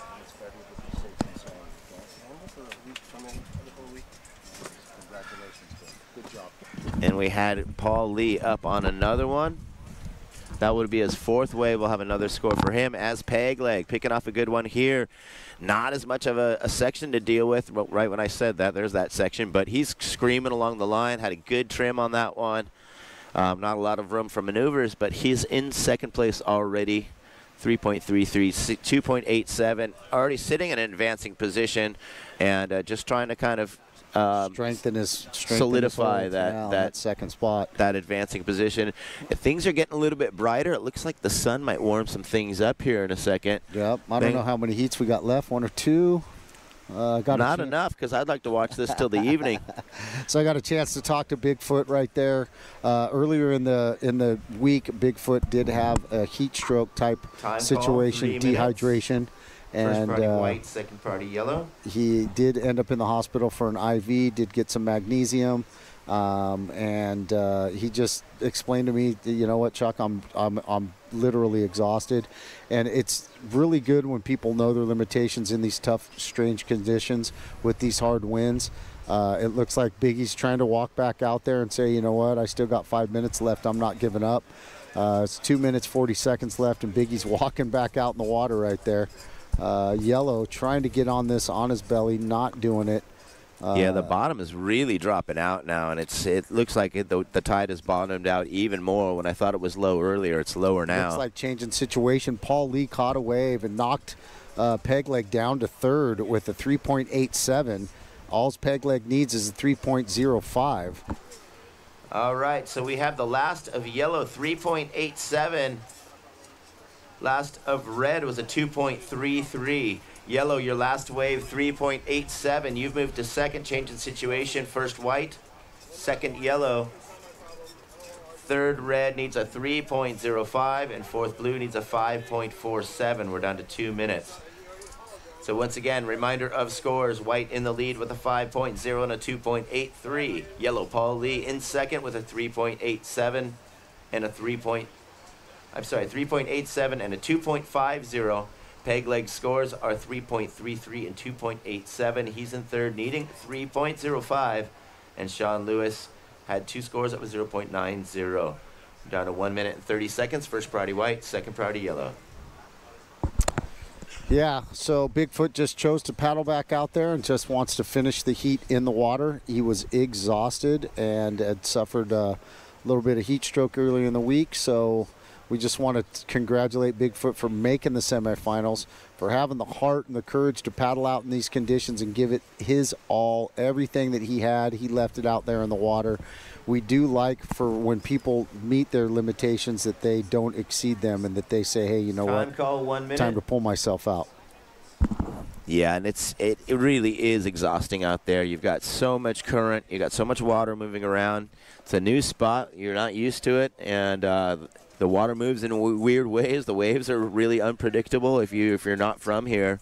And as perfect as it looks, it's still quite tricky out there. Sure, and I could tell Biggie's a big dude, man. Remaining. And to have a guy like that really huffing and puffing and breathing really hard, you know that he gave it his all. And the other thing is it's just nonstop out there. Yeah. There hasn't been one lull the whole morning. No, it's been a machine today. 15 seconds remaining. 10 seconds. Attention riders, counting down. 5, 4, 3, 2, 1. There it is, semifinal heat number 2. Dale Taylor and Paul Lee will advance to the finals with Kinjiro and Jake Matthews in this division, knocking out 2 of the favorites in those 2 heats, with the current world champion Forrest Weinberg dropping out in the first semifinal and previous champion Peg Leg Bennett dropping out in the second semifinal. And we got some new blood, baby. It's here. The new blood has moved into the final. Yeah, I'm just keeping my eyes on Head Jeb Zippy, because we get carried away and we forget to start the next heat often in this little booth here. And that happened to me when you were gone. So luckily we don't have 20 people in between us and the judges as we did earlier. Yeah. And what do you know what sheet we got next? I'm a little mixed up on here. I'm super mixed up as well. We're all going to be mixed up because it's all shuffled and rearranged from the original schedule. So as soon as we start it, they start it, and then we'll get our little live box so we know where we're at. There we go. I don't know. I'd love to say what's coming up if I knew. Well, I'm just happy it's not me coming up. Hey, Zippy.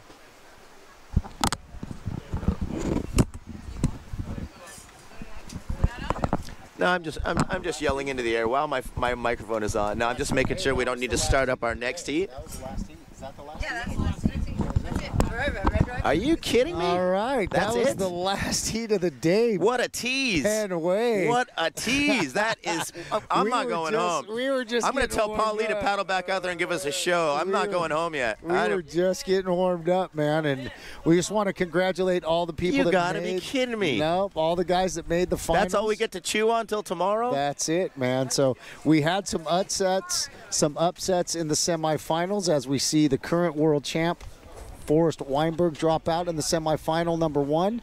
We see previous world champ Peg Leg drop out in semi number 2. We see some new blood popping up in semi number 2. And it's going to be a very exciting final tomorrow. We will have the wave ski semifinals tomorrow, first thing in the morning at 8 o'clock. And me and Ben Way, man, we're super bummed that we were just getting warmed up. But we're going to have some fresh faces in the booth tomorrow. I swear we'll do better earlier tomorrow.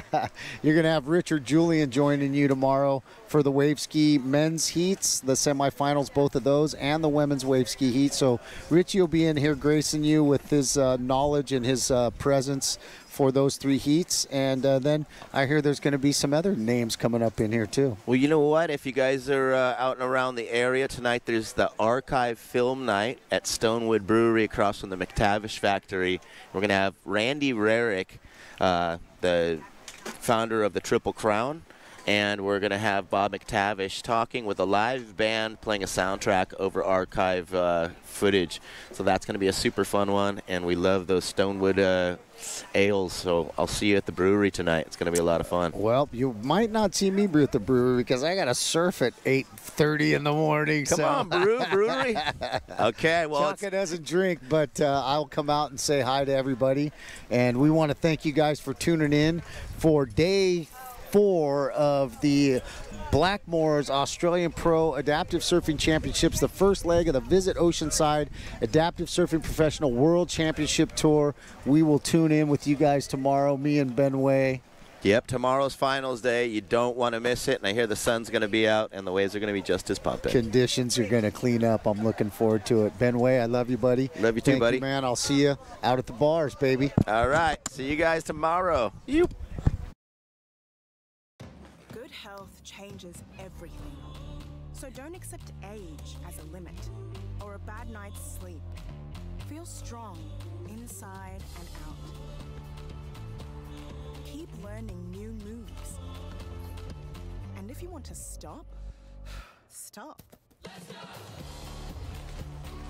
Good health changes everything. Blackmores, 90 years of natural health expertise. For 60 years, PQSA and Home Care Plus have been there when it mattered. We're the experts in spinal cord injury and deliver quality, safe supports to people living with all disabilities, with more than 5 million care hours provided in the last 10 years alone. We've grown into one of South Australia's largest and most trusted service providers, but we're not done yet. It's time for us to evolve. Join us on our journey as we unveil our new brand.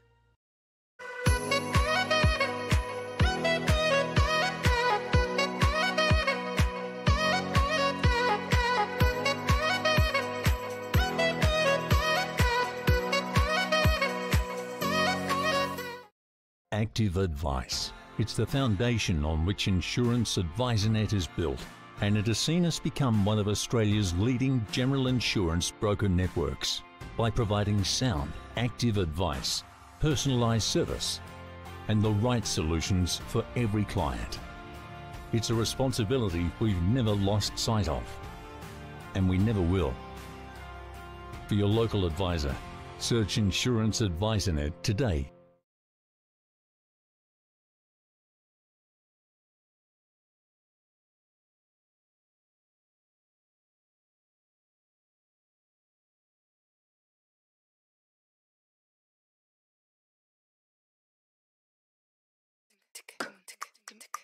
Adversity to adventure, challenges to opportunities. We ride the ripples, get stoked from the ocean, building resilience, creating empowerment for all those who ride our wave. Come join us for your hit of ocean therapy.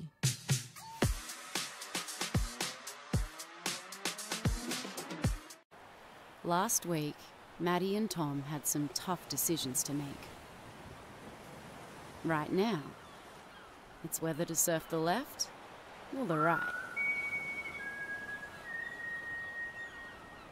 Back home, the Wilsons always use proper dinner etiquette. Out here, the stick will do just fine.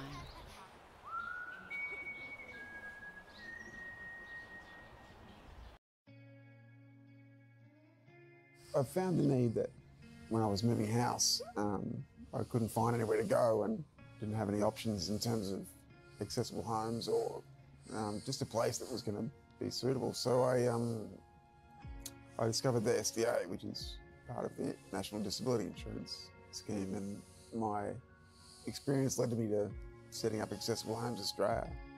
Yeah, so I've always been reliant on family to provide my housing needs, and now National Disability Insurance Scheme has provided the Specialist Disability Accommodation Scheme, so I can, go and live independently, which is ideal.